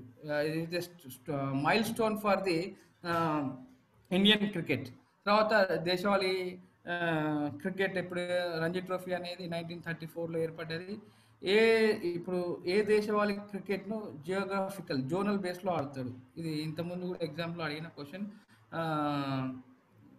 జియోగ్రఫికల్గా ఆడేది దిలీప్ ట్రోఫీ. జియోగ్రఫికల్ బేసిస్గా అంటే జియోగ్రఫికల్ జోనల్ బేసిస్ అంటే ఏం లేదు, south zone, north zone, east zone, west zone అంటే జోన్ అంటే జియోగ్రఫికల్గా డివైడ్ చేసి ఆడతాం. అదే రంజీ ట్రోఫీ అంటే స్టేట్ వైడ్ అసోసియేషన్. ఇప్పుడు Andhra cricket association, Hyderabad cricket association state wise కింద బేస్ కింద రంజీ ట్రోఫీ అనేది ఆడడం జరుగుతుంది. ఇదేంది జోనల్ కింద, Jones south zone, east zone, north zone కింద ఆడడం. ఇప్పుడు ఇదేంది రెడ్ బ్లూ గ్రీన్ కింద దీన్ని కన్వర్ట్ చేయడం జరిగింది. జోన్స్నే రెడ్ బ్లూ టీమ్స్ కింద, బ్లూ టీమ్ రెడ్ టీమ్ ఆ టీమ్స్ కింద డివైడ్ చేసి దిలీప్ ట్రోఫీ అనేది ఆడడం జరుగుతుంది. ఏ సంవత్సరం నుండి క్రికెట్ ప్లేయర్స్ కలర్ దుస్తులను క్రికెట్ మ్యాచ్లో వేసుకుంటున్నారు? ఎప్పటి నుంచి అంటే ఇది కలర్ 1992 నుంచి ఈ కలర్ డ్రెస్సెస్ అనేవి వాడడం వేసుకోవడం జరుగుతుంది. తర్వాత ఏ సంవత్సరంలో కలర్ బాల్స్ని వరల్డ్ కప్ మ్యాచ్లో ఉపయోగించారు? 1992లో కూడా ఈ కలర్ బాల్స్ని ఉపయోగించడం జరిగింది. అయితే సచిన్ టెండూల్కర్ తన మొదటి అంతర్జాతీయ match, first international match Sachin played against ఎవరి మీద? పాకిస్తాన్ మీద ఫస్ట్ మ్యాచ్ని సచిన్ టెండూల్కర్ ఆడడం జరిగింది. At the age of 15 to 16 years ఉంటుంది. అప్పుడే ఫస్ట్ మ్యాచ్ పాకిస్తాన్ మీద ఆడడం జరిగింది. తర్వాత క్రికెట్ బాల్ బరువు ఎంత? మనం ఇంతకుముందు అది common questions. Cricket ball 155.9 to 163 grams ఇంత ఉందండి. అంటే యాక్చువల్గా ఇది మనం చాలా ఎగ్జామ్స్లో కూడా అడగడం జరిగింది బాల్ వెయిట్ గురించి. తర్వాత మనం దాని చుట్టుకొలత 9 inches, అంటే ఒక క్రికెట్ బాల్ యొక్క చుట్టుకొలత ఎంత అంటే మనం 9 inches కింద చెప్పుకోవచ్చు. మహిళల క్రికెట్ బంతి బరువు ఎంత అంటే women cricket weight of the ball 140 to 151 grams కింద మనం చెప్పడం జరిగింది.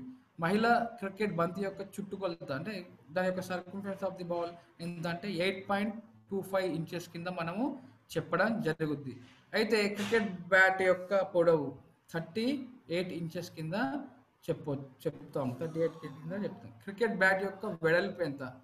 Width of the bat 10.8 centimeters కింద విడ్త్ ఆఫ్ ది బ్యాట్ కింద చెప్పడం జరుగుతుంది. క్రికెట్ బెయిల్స్ పొడవు ఇది 10.9 cm. ఇది డిగ్రీ కాలేజ్ లెక్చర్లో ఒకసారి మేము రాసినప్పుడు వచ్చిన క్వశ్చన్. అది 10.95 cm ఉంటుంది. ఇది బెయిల్స్ యొక్క పొడవు మనం చెప్పుకున్నాం ఆల్రెడీ. భూమి నుండి క్రికెట్ స్టంప్ ఎత్తు ఎంత? 28. స్టంప్ యొక్క హైట్ ఎంత ఉంటుంది? 28 inches ఉంటుంది. వికెట్స్ వెడల్పు ఎంత? టోటల్ వికెట్స్ అంటే 3 స్టంప్స్ 2 బెయిల్స్ కలిపితే వికెట్ అని మనం చెప్పుకోవడం జరిగింది. ఈ వికెట్స్ ఒక వెడల్పు వచ్చేసి 9 inches ఉంటుంది. డయామీటర్ ఆఫ్ ద వికెట్ ఎంత ఉంటుందని చెప్పుకున్నామంటే మ్యాక్సిమం 1.5 inches ఉండాలి, లేకపోతే మినిమం ఎంత ఉండాలా?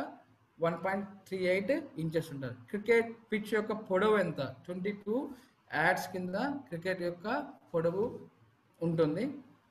ఫీట్స్ కింద చెప్పుకుంటే 66 feet ఉంటుంది. మీటర్స్ కింద చెప్పుకుంటే 20.12 meters కింద చెప్పొచ్చు. నెక్స్ట్ టెస్ట్ మ్యాచ్లో ఫస్ట్ 100 కొట్టింది ఎవరు? టెస్ట్ మ్యాచ్లో ఫాలో ఆన్ పరుగులు ఎన్ని? ఫాలో ఆన్లో పరుగులు మనం అనుకున్నాం టెస్ట్ మ్యాచ్లో 200 లీడ్ అనేది ఫాలో ఎన్ని పరుగులు ఉంటాయంటే 200. క్రికెట్లో ఎన్ని రకాల అవుట్స్ ఉంటాయి? How many outs in cricket? 10. మొట్టమొదటి డబుల్ సెంచరీ వన్డేలో చేసింది ఎవరు? Sachin Tendulkar. He is the first batsmen to hit the 100. అయితే సచిన్ టెండూల్కర్ 100 చేశాడు. 100 చేయడం జరిగింది. ఫస్ట్ వన్డేలో 100 చేయడం. వన్డే క్రికెట్లో ఎన్ని పవర్ ప్లేలు ఉంటాయి? మనం ఇంతకుముందు అనుకున్నాం పవర్ ప్లేలు ఎన్ని ఉంటాయి? 3 ఉంటాయి వన్డే మెన్కి మామూలుగా. అయితే ఇక్కడ ఉమెన్కి అయితే ఎన్ని అనుకున్నాము? 2. 2020 పవర్ ప్లేలో ఎన్ని ఉంటాయి? 2 ఉంటాయి. పవర్ ప్లేలు ఎన్ని ఉంటాయి? 2 ఉంటాయి. డక్వర్త్ లూయిస్ పద్ధతిని ఇంప్లిమెంట్ చేయాలంటే ఓడిఐలో మ్యాచ్లో ఒక టీం మినిమం ఎన్ని ఓవర్లు ఆడి ఉండవలేను అంటే ఆ మ్యాచ్లో ఎన్ని ఓవర్లు ఆడి ఉండాలి? ఇంతకుముందు మనం డిస్కస్ చేసాం. 20 overs ఆడి ఉండాలి.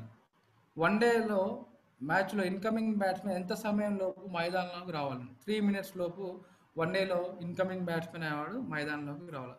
క్రికెట్లో ఎన్ని క్రీజెస్ ఉంటాయి? మన క్రికెట్లో ఎన్ని క్రీజెస్ ఉంటాయి కూడా మనం ఇక్కడ డిస్కస్ చేయడం. 3 creases ఉంటాయి. సచిన్ టెండూల్కర్ భారత్ రత్న అవార్డును ఏ సంవత్సరంలో పొందాడు? ఫస్ట్ ఇండియన్ స్పోర్ట్స్ ఒకే ఒక వ్యక్తి భారత్ రత్న అవార్డుని గెలుచుకోవడం జరిగింది. అతను సచిన్ టెండూల్కర్. యాక్చువల్గా సచిన్ టెండూల్కర్ కూడా అంటే ఇప్పుడు వచ్చిన డిస్కషన్లో ధ్యాన్ చంద్ గారు కూడా ఇస్తే బాగుంటుందని, అసలు ఫస్ట్ ఆయనకి ఇచ్చిన తర్వాత దీనికి ఇస్తే బాగుంటుంది నా అభిప్రాయం అనుకున్నా. సరే, ఐఎమ్ హ్యాపీ టెండూల్కర్కి ఇవ్వడం కూడా. కానీ తర్వాత కూడా అట్లా కామెంట్స్ వచ్చాయి. ఓకే, మొదటి ఐసీసీ T20 వరల్డ్ కప్ మొదలైన సంవత్సరం. యాక్చువల్గా T20 వరల్డ్ కప్ కంటే ముందు మామూలుగా 2020 క్రికెట్ అనేది 2005 నుంచి ఇంప్లిమెంట్ ఉంది. తర్వాత వరల్డ్ కప్ అనేది 2007లో స్టార్ట్ అవ్వడం జరిగింది. తర్వాత మొదటి ఐసీసీ T20 వరల్డ్ కప్ను గెలిచిన దేశం మనది ఇండియా. ఎవరు మీకు బాగా తెలిసి ఉంటుంది, మన captain that time Mahindra Singh Dhoni was the captain for that year. We live that ICC world T20. Next, క్రికెట్లో బౌలింగ్ క్రీజ్ పొడవు ఎంత? క్రికెట్లో బౌలింగ్ క్రీజ్ పొడవు చెప్పుకుంటే 2 మీటర్స్ చెప్పుకుంటే 2.64 మీటర్స్ కింద మనం చెప్తాం. బౌలింగ్ క్రీజ్ అంటే వికెట్కి అటుపక్క ఉండేదాన్ని బౌలింగ్ క్రీజ్. మీకు ఆల్రెడీ మనం డిస్కస్ చేసాం. ఒక ఓవర్లో బ్యాట్స్మెన్ రన్స్ చేయని స్థితిని ఏమంటారు? ఒక ఓవర్లో బ్యాట్స్మెన్ అనే వ్యక్తి రన్స్ చేయకపోతే దాన్ని మేడిన్ ఓవర్ కింద మనం చెప్పడం జరుగుతుంది. అత్యధిక సార్లు ఐసీసీ వన్డే వరల్డ్ కప్ గెలుచుకున్న దేశం ఏది? ఆస్ట్రేలియా. 5 టైమ్స్ ఐసీసీ వరల్డ్ కప్ని గెలుచుకోవడం జరిగింది. ఇప్పటి వరకు జరిగిన ఐసీసీ వన్డే కప్స్ ఎన్ని? ఐసీసీ వన్డే కప్స్ ఇప్పటివరకు జరిగినాయి 12. భారతదేశం రెండవసారి ICC one day world cup second time India ఎప్పుడు గెలిచిందని అడిగితే 2011లో ఇండియా అదే మళ్ళా మహేందర్ సింగ్ ధోని ఆధ్వర్యంలో వన్డే వరల్డ్ కప్ని గెలిచింది. ఇక్కడ 2007లో 2020 వరల్డ్ కప్లో గెలిచింది. అంటే ఏ కెప్టెన్, మన ఇండియన్ కెప్టెన్ 2 వరల్డ్ కప్ని తెచ్చిపెట్టిందంటే మనం మహేంద్ర సింగ్ ధోని అని చెప్పవచ్చు. తర్వాత మొట్టమొదటి బీసీసీఐ ప్రెసిడెంట్ ఎవరు? ఆరి గ్రాండ్ గోవాన్ అనే అతను బీసీసీఐ యొక్క మొట్టమొదటి ప్రెసిడెంట్. టెస్ట్ క్రికెట్లో అత్యధిక పరుగులు చేసిన క్రీడాకారుడు ఎవరు? అప్పుడు టెస్ట్ క్రికెట్లో బ్రియన్ లారా 400 రన్స్ కొట్టడం జరిగింది. అయితే నాట్అవుట్గా ఉండడం జరిగింది.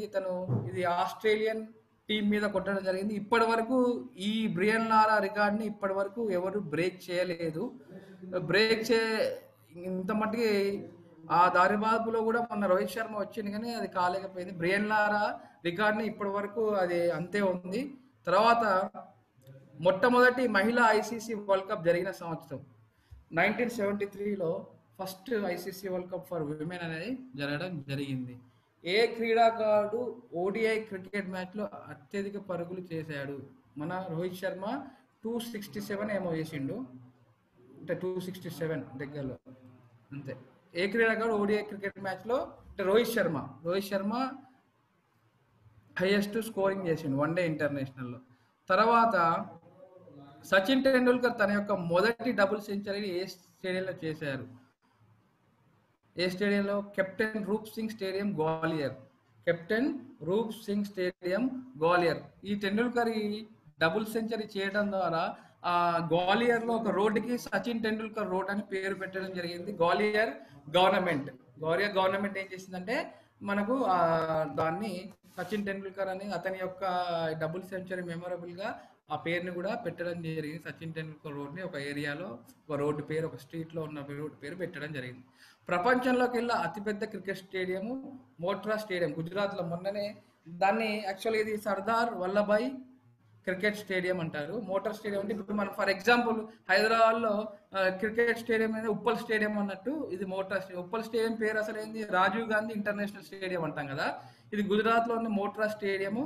ఇది ఇప్పుడు ప్రపంచంలో కెల్లా అతిపెద్ద క్రికెట్ స్టేడియం ఇది మోట్రా. అంటే సర్దార్ వల్లభాయ్ పటేల్ స్టేడియం అని దీని పేరు.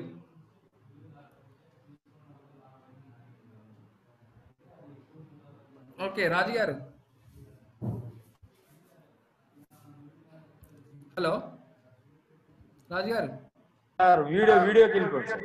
పెడదాం అంటే ఓకే, అంటే లాస్ట్ లో డౌట్స్ అంతా అయిపోయిన తర్వాత పెడదాం. లోపు చాట్ బాక్స్ ఓపెన్ చేస్తాం.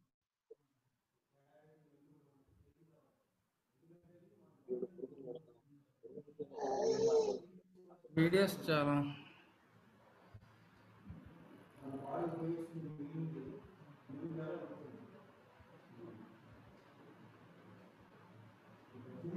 వీడియో కనిపిస్తుందా సార్?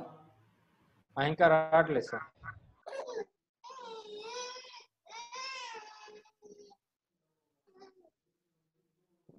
ఇప్పుడు రాలేదు సార్. స్క్రీన్ మీద ఏమొస్తుంది? షేర్ స్క్రీన్ చేయాలి. మీ ఫేస్ తెలుసు సార్.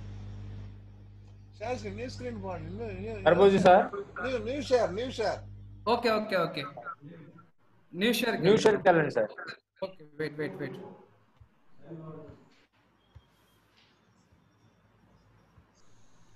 ఒక్క నిమిషం వెళ్తాను.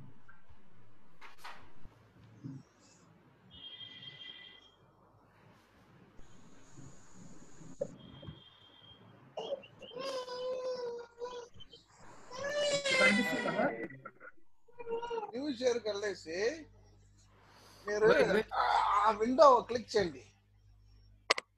న్యూ షేర్ వెళ్ళేసి ఆ విండో క్లిక్ చేయండి.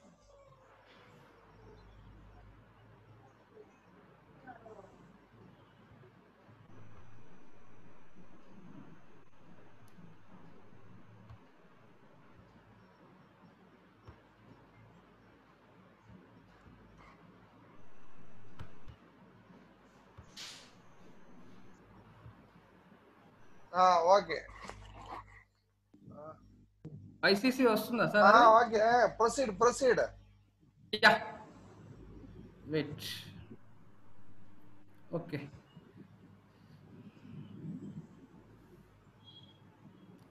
ఇప్పుడు మనం రివ్యూ సిస్టమ్ గురించి చూద్దాం. ఒకసారి ఈ వీడియోని మీరు అబ్జర్వ్ చేయండి, మీకు ఈజీగా కనిపిస్తుంది.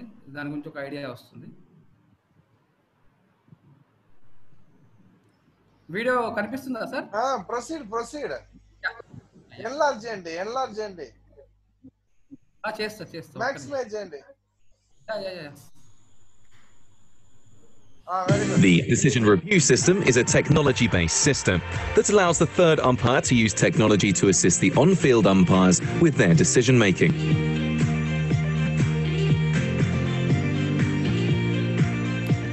In televised international matches, technology is used by umpires to check on runouts, stumpings, and fair catches, whether they be close to the ground or close to the boundary edge. This is an umpire review. అంటే మీరు ఇక్కడ చూసారు ఏంటంటే umpire review. అతను ఏం doubt ఉంటో దాని గురించి అడిగితే థర్డ్ ఎంపైర్ దాన్ని ఎంపైర్ రివ్యూ అంటారు. ఇప్పుడు నెక్స్ట్ ప్లేయర్ రివ్యూ ఎట్లుంటే చూడండి. If either a batter or the fielding captain feels that a decision regarding an LBW or court dismissal is incorrect, they can ask for a review by the third umpire. They do so by making this sign. This is a player review. The third umpire has different tools that can be used to assist when a decision is referred. Slow motion replay.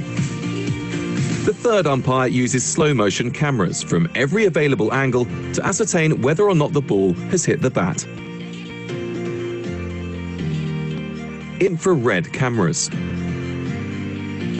Utilizes an infrared imaging system that shows whether or not the ball has been in contact with the bat. Edge detection technology. Uses directional microphones to pick up faint sounds to determine whether or not the ball has hit the bat. Ball tracking. This can be used to review LBW decisions. The ball tracking technology uses multiple cameras stationed on all sides of the ground to plot the path of the ball. That data is then extrapolated to determine whether or not the ball would have hit the stumps had it not hit the batter.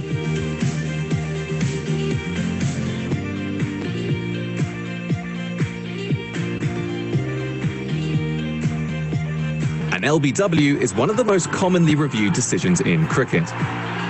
This is because there are many factors to consider when adjudging an LBW, and an on-field umpire has mere seconds to make a decision.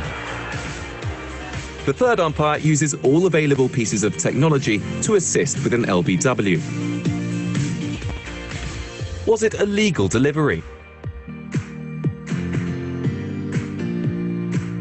Did the batter hit the ball before it hit the pad?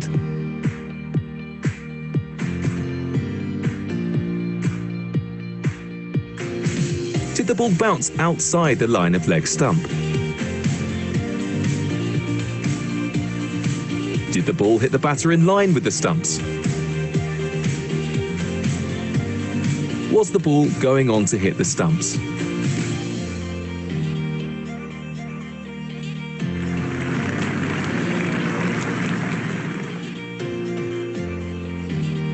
The ball only needs to graze the outer edge of the bat for a batter to be out-caught.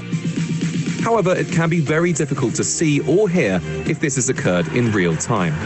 The third umpire can use edge detection and infrared camera technology to determine whether or not the batter has hit the ball. A team may make an unlimited amount of correct reviews during a match.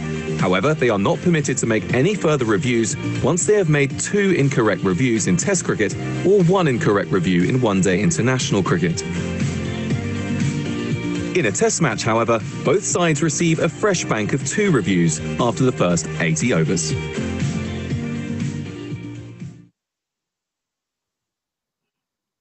Okay, ఇది review system వాళ్ళ technology ఎట్లా వాడారు దాని గురించి మనం చూసుకున్నాం. Next Duckworth Lewis system గురించి చూద్దాం.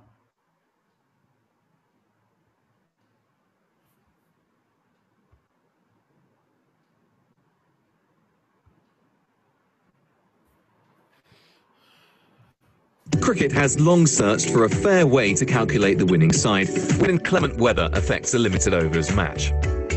As a result of the infamous situation from the 1992 World Cup semi-final, 2 English statisticians, Frank Duckworth and Tony Lewis, devised the Duckworth-Lewis method. It was formally adopted by the ICC in 1999, and it's evolved to now become known as the Duckworth-Lewis-Stern method. But how does it work? Let's look at an example. If the team who batted first made 250 runs, batting out their full 50 overs, and the team batting second has made 195 runs for the loss of 5 batsmen after 40 overs when rain stops play, who is the winner? The historic method used to nominate the winner before Duckworth-Lewis was to simply calculate the average runs per over at the point where the match was stopped. Team 1 is the winner, right? Not according to the Duckworth-Lewis-Stern method. In the previous example, DLS suggests that simply reducing the run target proportionally to the loss of overs is unfair to Team 2. Why? Because of this simple principle that the system is based around. If Team 2 knew at the start of their innings that they would only have 40 overs to bat, they would have batted more aggressively in the earlier part of their innings. The DLS system recognizes that each team has 2 resources available with which to score runs: batters who are yet to be dismissed and the number of overs remaining. Now, we won't go into the intricate detail of the calculations, but the tables are based on the resources available for each team. That is, their overs remaining and their wickets in hand. Consider this extract from the DLS table. After 40 overs, Team 2 still had 10 overs left. And as they had only lost 5 batters, they still had 5 wickets in hand. So DLS states that by combining the number of overs remaining and the number of wickets left, 27.5% of Team 2's overall resources to score runs went unused. Hence, the run-scoring resources available to Team 2 in their innings was 100% minus 27.5% equals 72.5%. Team 1 scored 250. So according to DLS, Team 2's target is revised to 250 times 0.725, which equals 181.25. Team 2 scored 195 runs. Therefore, under DLS, Team 2 is the winner by 14 runs. Simple. There is still one caveat for both ODIs and T20Is. Both sides must bat a minimum number of overs for a result to happen. It's 20 overs in ODIs and 5 overs in T20Is.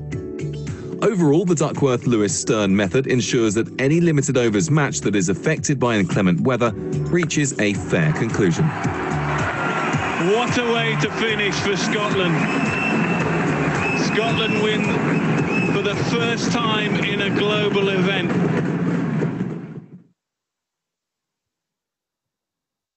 Okay. Of course, sir. Illegal అంటే ఇప్పుడు Duckworth Lewis అయిపోయిన తర్వాత టెక్నాలజీని అంటే throw ఎలా use చేస్తున్నారో చూద్దాం మనం. బౌలింగ్ యాక్షన్ని కరెక్ట్ ఉందా లేదా అని.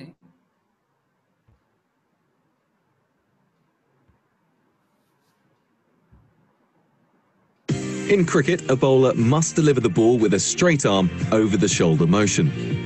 If a bowler's elbow straightens when they deliver the ball, it is considered throwing, which is illegal. A bowler is permitted to have a small degree of extension of their elbow whilst bowling, up to 15 degrees. A bowling action that is greater than 15 degrees of elbow extension is considered illegal. If an ICC match official believes that a bowler has a suspicious bowling action, the bowler will be reported and subsequently have their bowling action assessed at an ICC-accredited testing centre. In order for a testing centre to receive ICC accreditation, it must meet specific facility, equipment and staffing criteria. Bowling assessments undertaken at an ICC testing centre amount of elbow extension occurring during a bowler's action. The mobility and structure of a bowler's arm will differ from person to person. Bowlers with particularly stiff or flexible elbows may appear to have a suspect action, even if they have less than 15 degrees of extension on assessment. In particular, some bowlers can excessively hyperextend their elbow during the bowling action. Hyperextension is extension beyond a straight arm position. This motion is discounted when measuring the allowed degree of elbow extension. Following an assessment, a detailed report is produced by the testing centre and sent to selected members of the ICC's panel of human movement specialists. This panel reviews the report against a list of criteria to ensure the results, and thus the assessment report is valid before the ICC determines the legality or otherwise of the action. The report and the decision are then sent to their home board. Depending upon the result of that report, a player may be suspended from bowling in international cricket. Once they believe they have remediated their bowling action, they may apply for reassessment.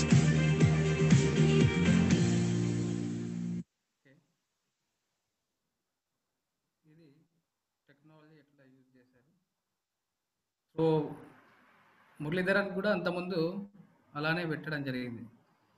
అతను umpire roles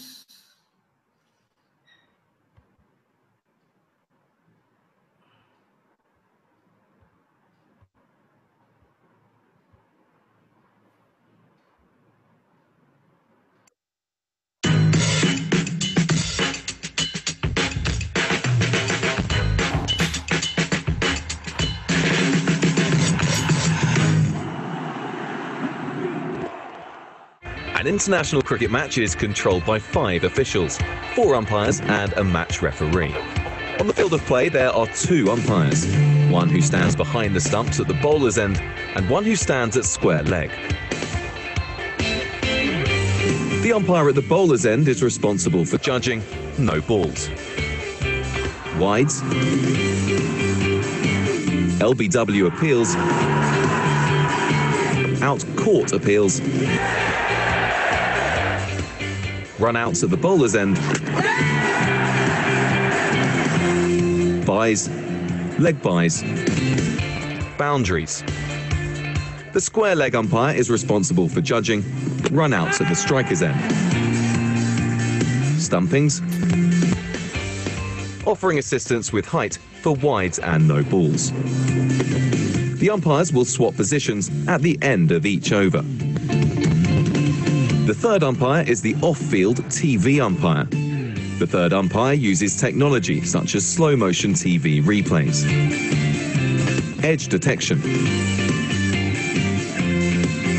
and ball tracking to assist with making final decisions on runouts, stumpings, LBWs, whether a ball has touched the ground before being caught, or when it is unclear if the ball has crossed the boundary. The fourth umpire is the reserve umpire, who also assists with duties such as pitch preparation and repairs, player injuries and replacements, organising replacement match balls. They're also on call to stand in should anything happen to the on-field or third umpires. The match referee is on hand to ensure all logistics of the match run smoothly and the game is played in the correct spirit. Their duties include, but are not limited to, oversight of ground operations and logistics, taking both captains for the toss of the coin, liaising with teams, management, venue, hosts and staff, adjudicating on any code of conduct breaches. All officials contribute greatly to the smooth and successful running of an international cricket match. Umpires, in particular, have one of the toughest jobs in cricket, and the game couldn't be played without them.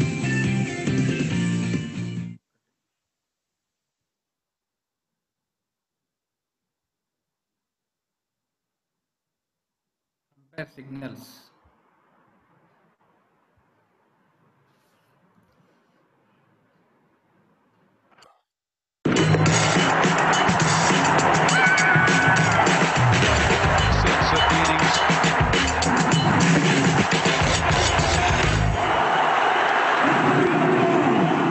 The umpires make signals throughout the match, and every one of these signals has a specific meaning. 4. The ball crosses the boundary having touched the ground. 6. The ball crosses the boundary on the full. Out. The batter is adjudged to have been out. No ball. An illegal delivery for either overstepping the popping crease, the back foot landing outside the return crease, or the ball delivered too high. After a no ball in limited overs cricket, the indicator that the next ball will be a free hit. Bye. A run is scored without the ball having hit either the bat or the batter. Leg bye. A run is scored when the ball has hit the batter but not the bat. Wide. The ball has been delivered too wide for the batter to be able to reach it. Dead ball. Indicates that the delivery that has just been bowled or is about to be bowled is cancelled and does not count. Cancel call. When an umpire wishes to alter a decision or is advised to do so by the third umpire. One short. When running between them.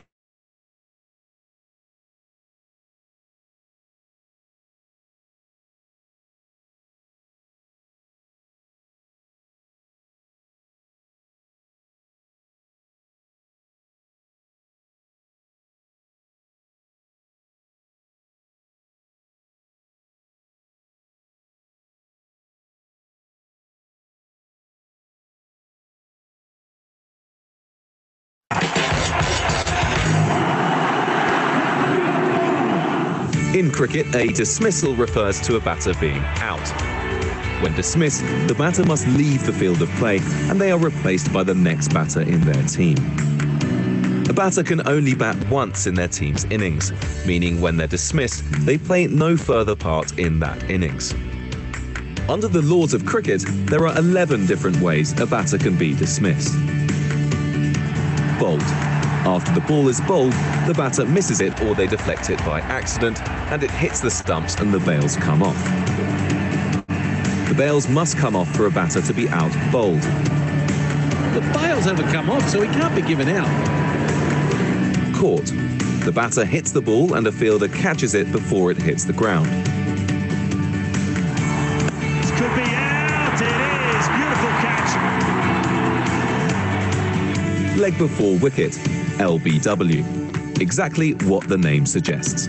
If the batter misses the ball and it hits them on the leg in line with the stumps, they can be out LBW. The bowler or fielding team must appeal to the umpire, who decides if it would have gone on to hit the stumps if it hadn't hit the batter's leg first. The ball must not have pitched outside the line of leg stump, and it must have hit the batter in line with the stumps. Run out. A batter will be run out if they attempt a run but the fielding team retrieve the ball and hit the stumps before either the bat or the batter has crossed the line at the end of the pitch the batter is running to. The bat or batter must be grounded for the batter to be in. And that's out. You've got to slide the bat. It's the first thing you learn at high school. Stumped usually occurs when the wicketkeeper is standing up to the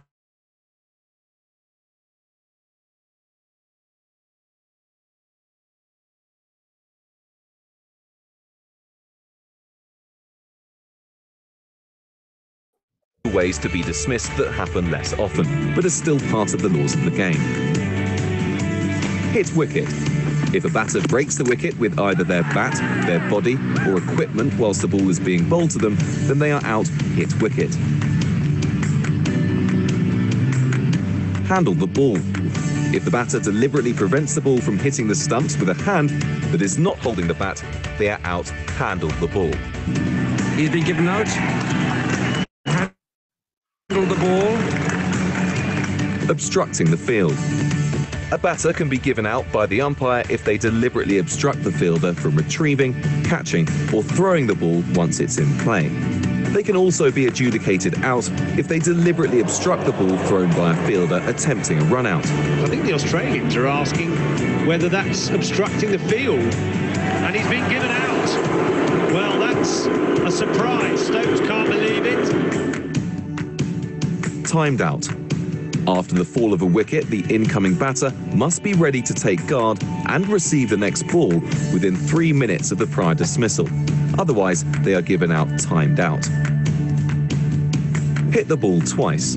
If, after a ball is bowled, a batter deliberately strikes the ball for a second time before it reaches a fielder, they are out, hit the ball twice. There is an 11th dismissal in the laws of cricket, which is retired out, but this almost never happens in the modern game.